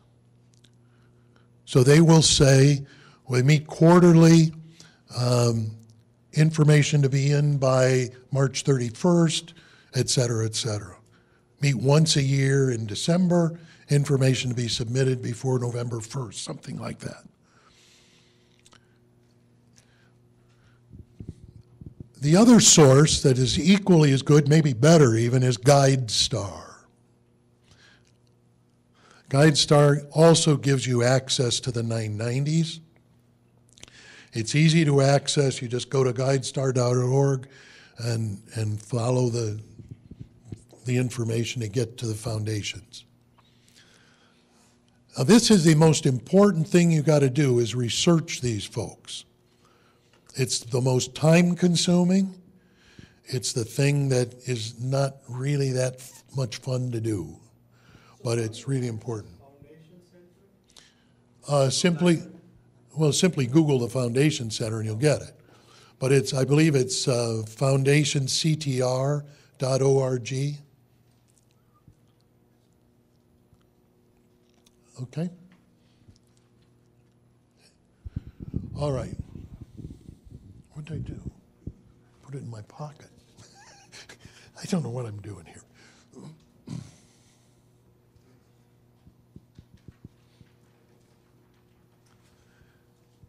Okay, there are other sources of funding. They're a little harder to get to and find. But again, you can find these through the Foundation Center, through the search process in the library. There are a lot of little foundations that you've never heard of in Akron, in other places. They're generally managed by banks, by trust departments in banks. And they're really nice. Once you know them, they're easy to access. They generally take a very short proposal, a page or two, and you can get 1,000, 3,000, 5,000, 8,000, 10,000 from some of them.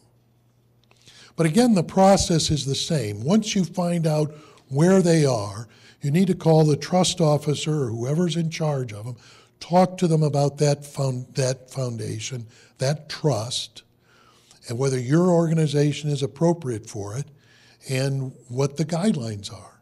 I did that recently for SCORE. One of the foundation people sent me information on 5 different foundations, one of which I never asked for. So don't be afraid to go to those. They're very easy to access. They're very helpful. They like what people do. You would find them in the library researching through the Foundation Center, foundations in the northern Ohio area or in Ohio. Just foundations, they'll come up. I think you might, would you search bank trusts? Might, but I think they'll just come up as foundations. The only way you might even know there are a bank trust is you're applying through Key Bank or somebody. Okay? The other place is the news. The larger foundations, especially in our area, publicize their grants in the newspaper. So look for them. And they publish all of them. The other place is event programs. You go to Blossom, they have a program there that doesn't tell you much about what's going on, but it tells you about everybody who gave them money. You go to E.J. Thomas, you go to any event, there's a program and the donors are always listed. You go to a high school fundraiser and the donors are always listed. You want to save those. You want to have a collection of event programs because they'll tell you who's giving money. And after a while, you know which ones to get rid of. And you come back and you go to your computer and you go to the Foundation Center and you type in the name of somebody who gave to the Cleveland Orchestra and you find out, well, they only fund in Cuyahoga County. Or no, they've got grants to organizations in Summit County. That's how you do it. It's a lot of work. Okay, normally what you include in your proposal is a description of your organization. Very quick, short description, paragraph long, of who you are and what you do normally. Then the same kind of description about why you were asking for money. What is the money going to be used for? What's your project? What is your request for? To do what?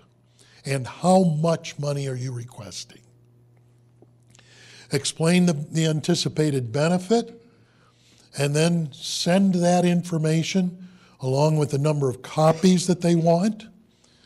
No more, no less. Your IRS letter of determination, the letter you get from IRS that says you're a 501c3, you send that. And do not send anything else unless they ask for it. They'll mostly say they do want an audit, some financial statement. But don't send them material they don't want. It's cumbersome, it's bulky, they'll throw it away anyway.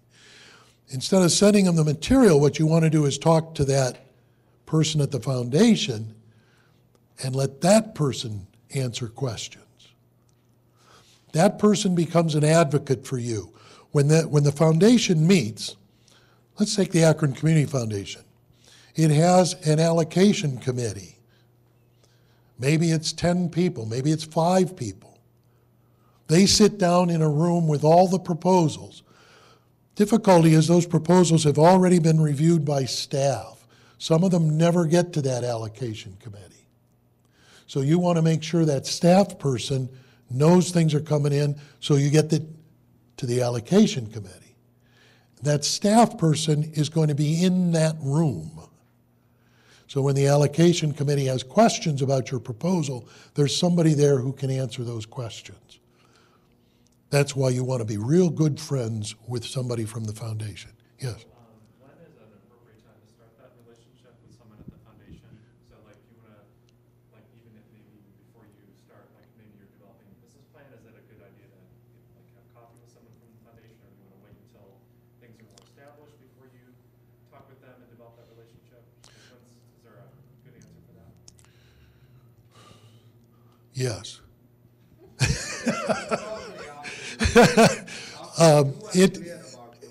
It depends. If you know what you're going to do, you're really locked into this, and you have some idea of how much money you're going to need, and you know that that foundation is going to be a key, then you start it as soon as you can.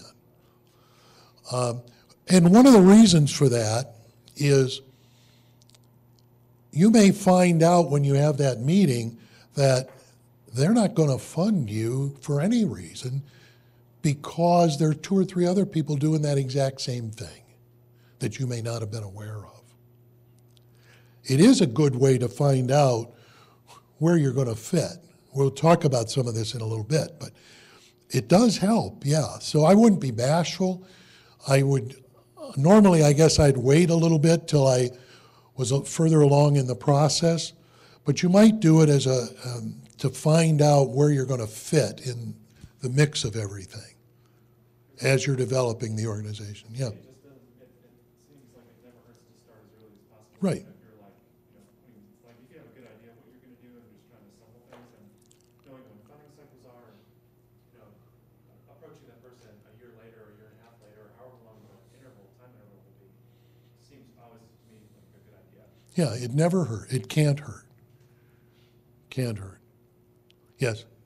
So this IRS letter, don't you just send them the number, or do No. you need to send the letter? Yes. Send them a copy. Yes. The number won't do it. They want to see it. They want to see that that number is you, that you are that number. Mm-hmm.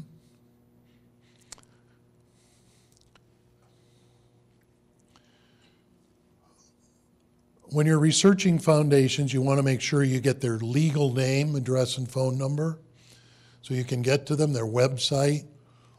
You want to be precise when you ask for money. You want to use their legal name. Don't want to be sloppy about it and give them half the name. The contact person information, we've covered a lot of this. Area of interest, focus of grants and types of projects considered. Type of recipients eligible for grants. There may be some restrictions on that. Some religious-based organizations will only fund a particular religious group of persons, etc. Geographic limits. Type of support considered. Remember I said before some foundations won't fund operating money, general operating? They'll tell you that. You want to find out. Some will fund capital improvements, some will not. Scholarships, single-year grants. You want to look at how much money they've distributed in the last year or two and what size those grants were. The calendar deadlines, application guidelines.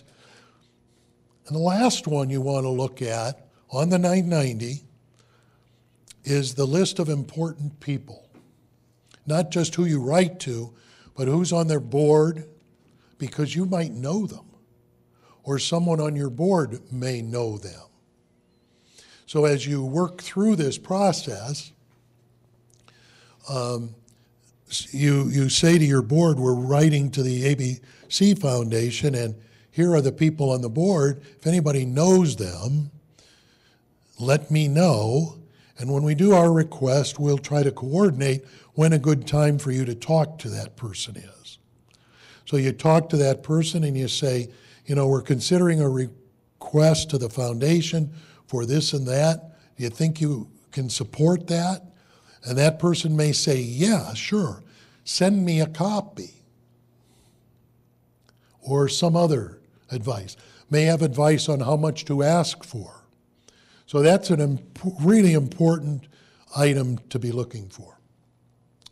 There are things called challenge grants.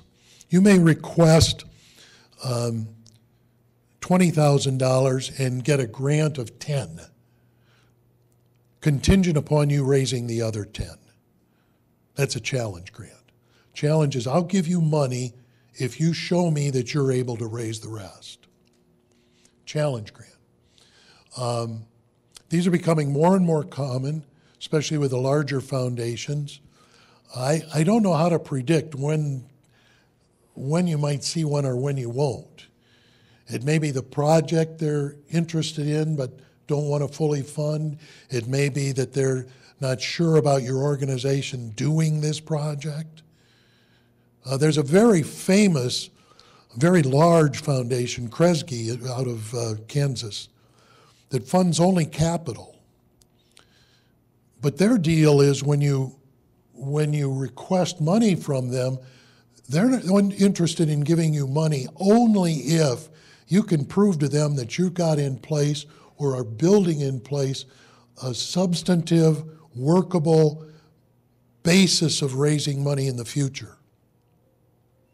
So they may say, we'll give you $100,000, but it's contingent on this, this, and this, and unless you can show them that you're doing that, you'll never see a dollar.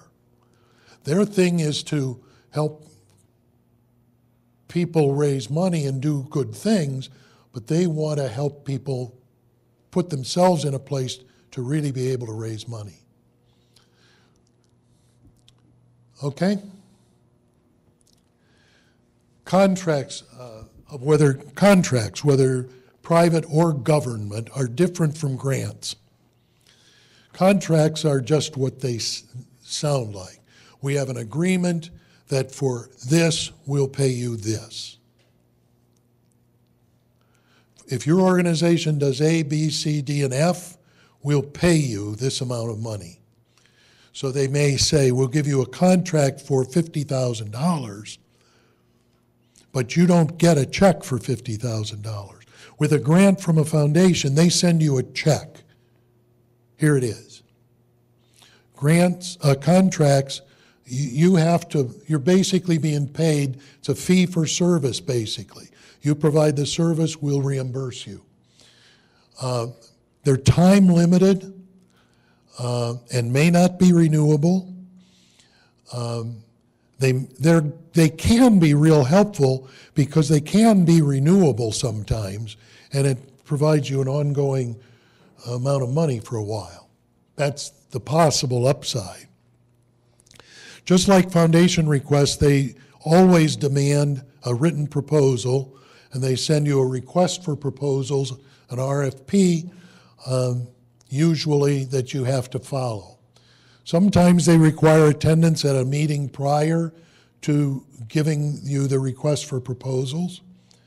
When you get them and you provide the service, you got to have in your head the fact that you provide the service on May 6th, but you're not going to see the money till June or whenever the turnaround is for that. They also contain a list of do's and don'ts, a list of things that you can include in the proposal, in your budget for the project, things you can't include in the budget. Government grants very often do not allow you to include management costs. Materials, and with government projects, materials that you develop sometimes, oftentimes, belong to the entity that's giving you the money. So you need to look at all of those things. What would be an example of that? Medicare, Medicaid. There are some grants for, we had a grant that helped with the purchase of automobiles through a program to help unemployed people get to work. You find these in the Federal Register, the government ones in the Federal Register. You can sign up for notice of funding. There's a lot of money. The difficulty of getting these, there are a couple of, on the government side, difficulty of getting them is enormous. First, government money generally comes in this way. It comes from the federal government to the state government. Yeah, I'm talking Ohio now. And the state government goes to a particular department of the state. And then it will come to the county or the city. So you may be applying to the city or the county for federal money rather than to the federal government. So you have to watch for what is available in the county and what is available in the city. And they usually publicize that in the newspaper, or by talking to people at various county departments. You'll pick that up. The other difficulty is if you're writing all of these government things, I said they're similar to foundation grants. I was fudging that a little bit. They're similar, but they're a lot more work. A lot more work, just in doing the proposal. The federal proposals are enormous. So, but even at the local level, they're a lot of work to get them. Federal, that's why we have here, federal contracts are unlikely, unless you're a big organization really invested in something that you know is going to happen. Federal grants, don't even think about them. Think about county contracts or government city contracts are more likely. As I said, they can be more complicated, but this is where your board comes in again, knowing various political people who like what you're doing, and you say, hey, is there any money available? Now, when you're doing grant writing, it's good to be aware that they have different fiscal years.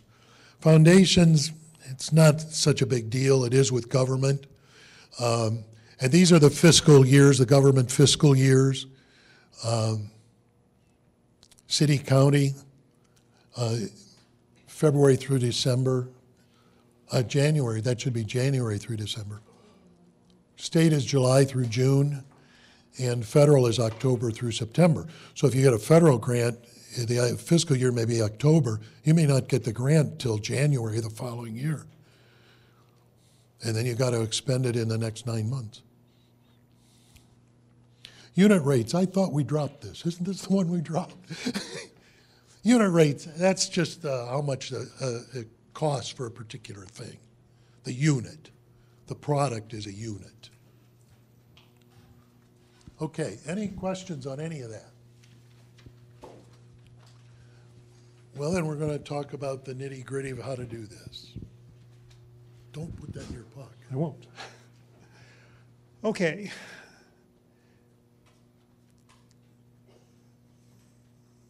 You've heard some of our thoughts about nonprofits, how they're governed, how they're organized, how they're managed, how you raise money. Okay, how do you set up a nonprofit? Well, the next few minutes we'll go through how you actually get started. First of all, start with a blank piece of paper. Don't start with the state and federal form. Start with a blank piece of paper and figure out what is your nonprofit going to do and how are you going to do it? Where are you going to do it? And for whom are you going to do it? And these are really important questions. These are not something you're going to whip off in a night. This is something that you want to spend a good amount of time figuring out, because it will determine the success or failure of your organization going forward. And have other people have a look at it once you have some good thoughts down on paper. We're not talking about writing paragraphs and paragraphs here. Sometimes even bullet points will do it. But get an idea of what your nonprofit is going to be doing in terms of its products or its services. Now, before you start filling out all that paperwork with the state and federal government, we strongly stress that you prepare a business plan which provides for a solid, unduplicated program to address a pressing community need. And this would include things like a mission statement and your goals and objectives and the activities you're going to use. Again, you've already done part of that based on our first slide here. Looking at your current resources, doing a strategic analysis of what it is you're actually going to be doing. So again, you're defining your service, your population that you're going to be serving. You start putting together your board of trustees. Now, not necessarily with a formal board meeting, but who's going to be on your board? You can talk to people informally and develop a 3-year budget. What's it going to cost you to begin operations? What it's going to cost you to actually operate? Now, you're going to say, well, how do I possibly know what we're going to be doing in year 3? We haven't even done year 1. Well, you start with year 1, making a good faith estimate of what you think your costs are going to be, and then figure what those costs are likely to be in year 2 and year 3. It's a guide for you, because if you don't know how much it's going to cost you to do your program, you're not going to know how much to ask from various sources for funding. So this part is really critical. Budgets are a guideline. That's all they are. These things aren't set in stone, but they are useful for determining what kind of resources you're going to need as you're trying to grow your business. Now, as you're defining your mission, you want to research the community. And one of the things you want to do right off the bat is figure out who else is doing what you're proposing to do. Maybe you are unique, and no one else is doing in your geographical area, no one else is doing it. And that's great. And I hope that's the case. But what you're more likely to find is that there's someone else doing, if not the entirety of what you're proposing, at least part of it. And what that means is that this group, these other groups, are going to be competing with you for money. And let's just do a hypothetical thing that you want to do a food bank someplace. You're going to go to foundations and you're going to say, I want to help funding my food bank, and the foundation's going to be honestly asking the question, wait a minute, we're providing significant funding to the Akron Canton Food Bank. What are you going to do differently? And maybe there is something that you're going to do that's really different that they aren't doing, but probably more likely, no. So are others providing the same or similar services? And maybe you can partner with them, or maybe you can do the piece that they aren't doing, which will save you all sorts of time and money and energy in trying to do a startup nonprofit. Maybe you can join with somebody else. So what's your niche going to be? Who are you going to be serving? Are you going to be just serving adults or teens or children? What are their age ranges? Where are their geographical areas? Income status? What are their problems? What are their needs? Where are they going to come from? How are you going to contact them? What kind of qualifications will your staff be needing to serve that population? These are all the questions that you need to be asking yourself and answering. Then that 3-year budget. And again, what's it going to cost you to begin, to start? The one-time costs that probably won't reoccur. Do you need to buy some computers or some furniture, or just what is it that you need to get started? And remember that nonprofits generally aren't able to raise money through loans or through investors. They're typically raised through grants, through donations, fundraisers, potentially crowdfunding, your board of trustees, your board of directors. That's how you're going to get started. But it's very difficult, as we've talked about earlier, to go to a foundation and get startup funding. It's not impossible, but it's difficult. So again, we've already talked about your annual expense needs, defining your sources of income. Once you know what you think it's going to cost you to operate each year, where's the money going to come from? And be precise here. Don't just say foundations, but because you've spent hours and hours at one of the libraries going through the Foundation Center databases, list specific foundations and the anticipated level of support. And someone had a question, I think you had a question earlier about when do I go to a foundation? Maybe when you get to this point, that's when you start picking up the phone and talking to specific foundations and saying, I'm doing a business plan and just want to check some things out with you. Maybe that's where you make that call. Can I interject another question? Yes. So for these, when is it appropriate to have people you're meeting with sign like a non-disclosure agreement? Well, you know, I don't know why you'd want to do a non-disclosure agreement. Well, maybe not with funders, but you know, as you're like talking with other people, maybe not foundations, but maybe other people, like individual donors, or like if you're. I mean, this flies totally in the face of all the transparency arguments that we made somewhat earlier. Well, so the transparency I understand, but let's say, you know, let's say someone else in Cleveland is trying to do the same thing that I'm trying to do, for example. Mm-hmm. There's nothing, if I'm meeting with people, there's nothing that would prevent them from sharing that information. Right. With the same person. So at the step where it's building momentum and you're getting ready to launch the business, that's where I'm thinking it makes more sense to sign an NDA. Would you agree or disagree with that? I would mostly disagree because the information's going to come out eventually. Okay. It's going to have to. So I'm not a big fan of non-disclosure agreements.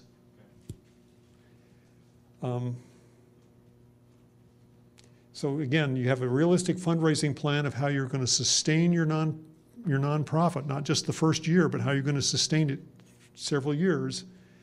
And will it generate a surplus from operations? At least will the plan generate a surplus of operations?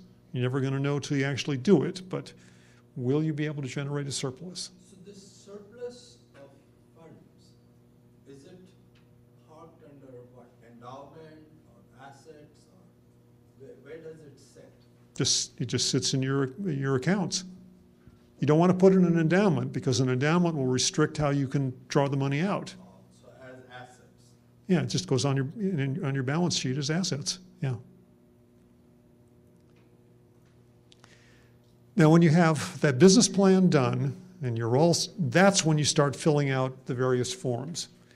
You start with the Ohio Secretary of State, and you do this online. Then you print the form off and you sign it and send it to Columbus along with a check, and they'll turn it around pretty quickly.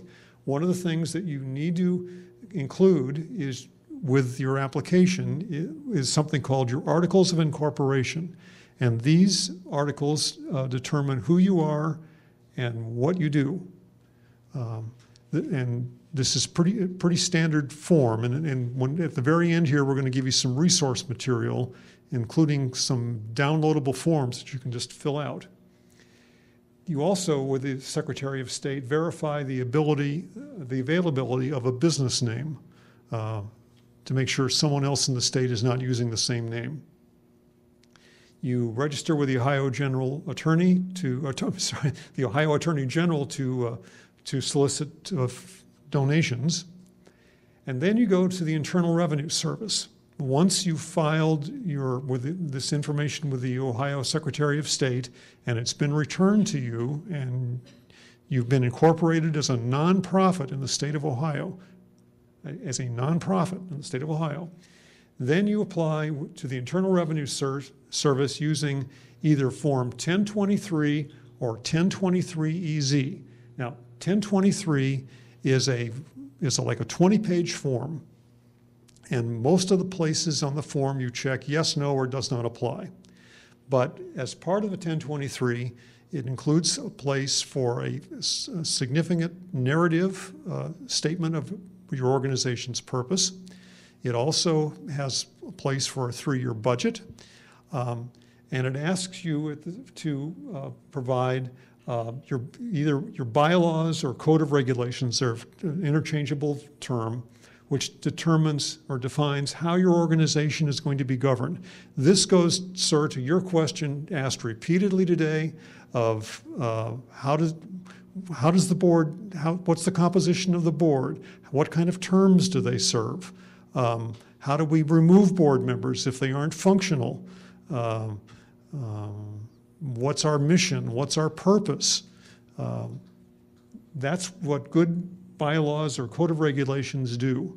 And you want to spend significant time writing these. You want them reviewed by an attorney before you submit them. Now, using Form 1023 is the way to go if you're going to be a larger nonprofit organization. If you think, though, that you're going to have fairly, certainly good resources, but you're not trying to be a huge organization, you could potentially apply using Form 1023-EZ. And this form is used if you have assets of under $250,000 and you project an annual operating budget of $50,000 or below.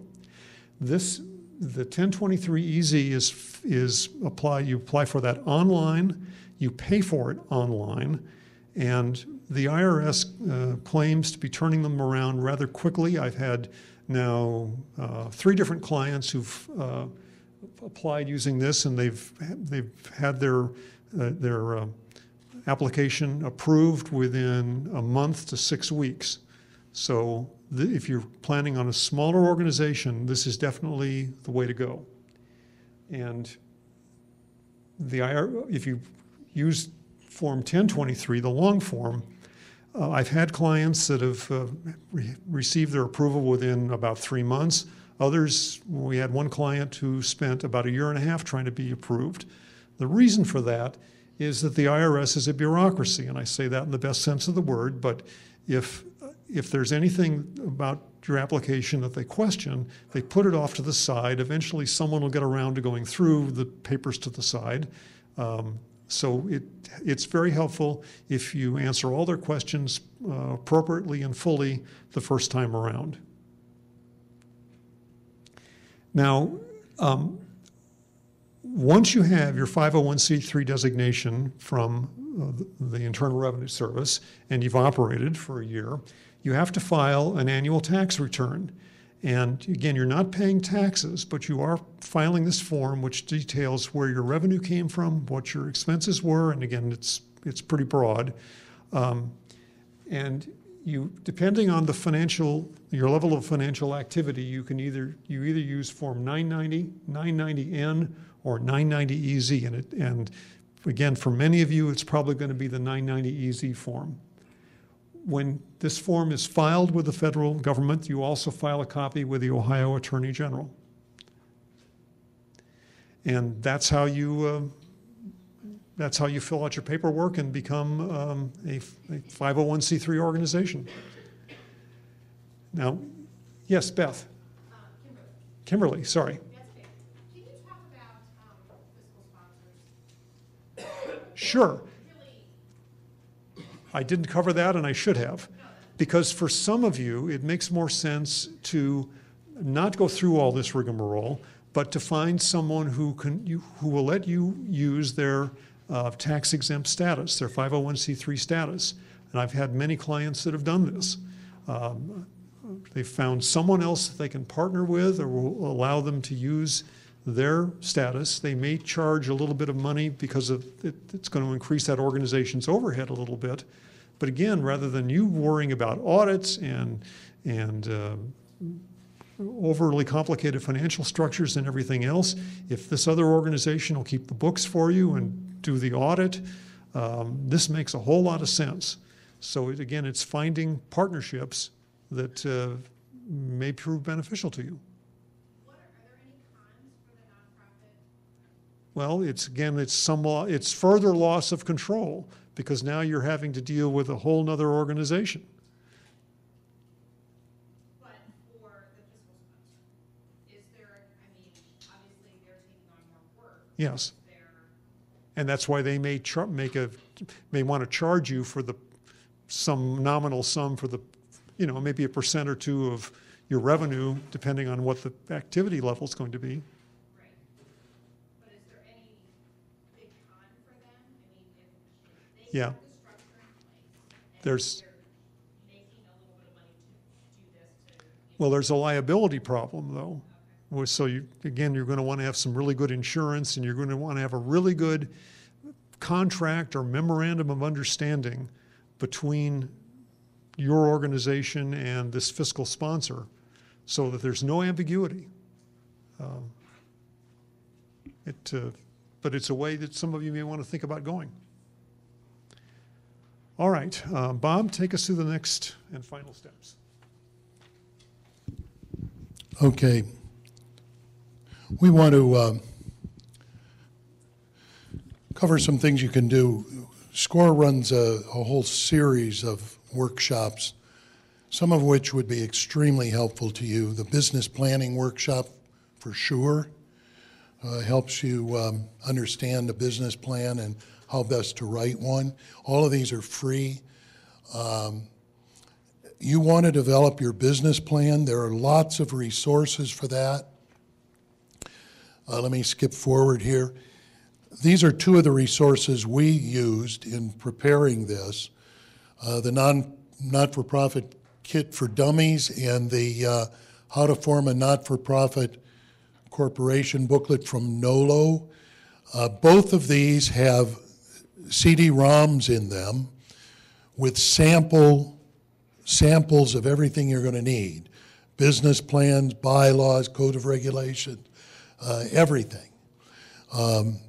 So these are really, really great resources for you to develop that business plan, which is really what you need to do next before you get moving on to calling the IRS and all of that. You could schedule a personal one-on-one session with Bill or myself.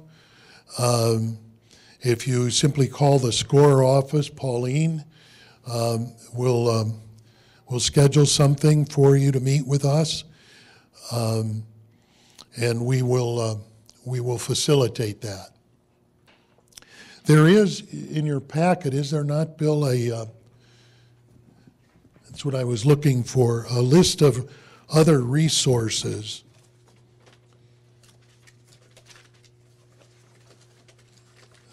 Here it is, here it is, here it is. Right. This is very, very helpful, or can be very helpful to you. The SCORE website, of course, will contain all those workshops. The booklets I've talked about. On business plans, there are a couple of resources. One is score.org. That's the national SCORE organization. bplans.com has business plans you can use. Fundraising, we talked about Foundation Center, GuideStar. Federal grants are grants.gov.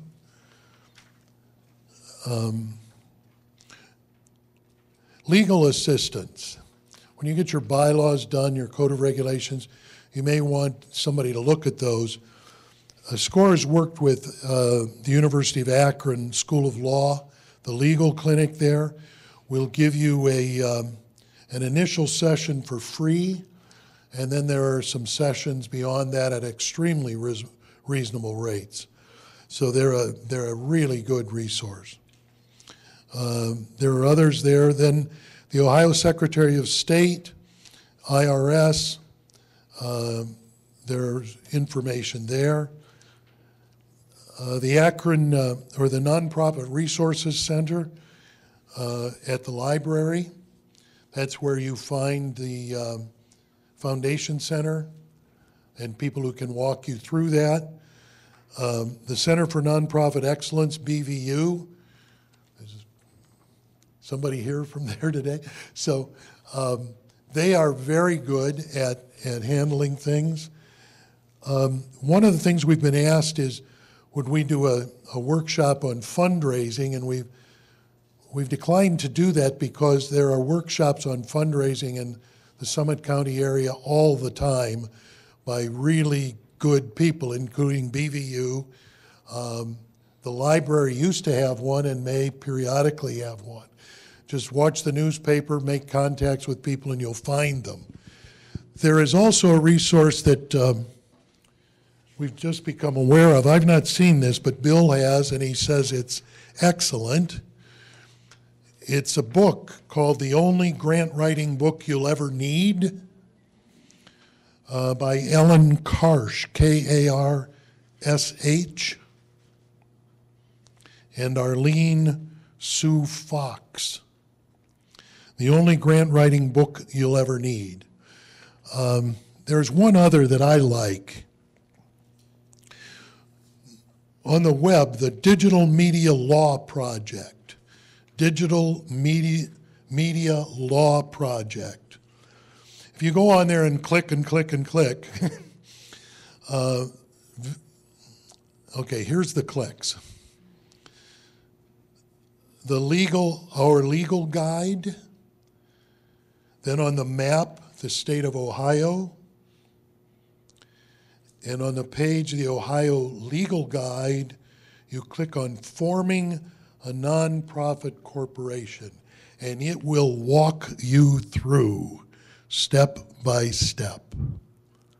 I mean, all of the government agencies, all of the things you need to do to be in compliance. Let me do that again. The Digital Media Law Project. The legal guide, our legal guide, the map of Ohio, Ohio Legal Guide, and then forming a nonprofit corporation. It'll take you step by step. Okay. We've got a couple of minutes. If anybody wants to ask any questions, stay around. Is there anything before we adjourn? Anybody have any pressing? Yes, ma'am. Sure. It's the only, what did I do with it? Did I throw it away already? The only grant writing book you'll ever need. Yeah, I've got it. The only grant writing book you'll ever need.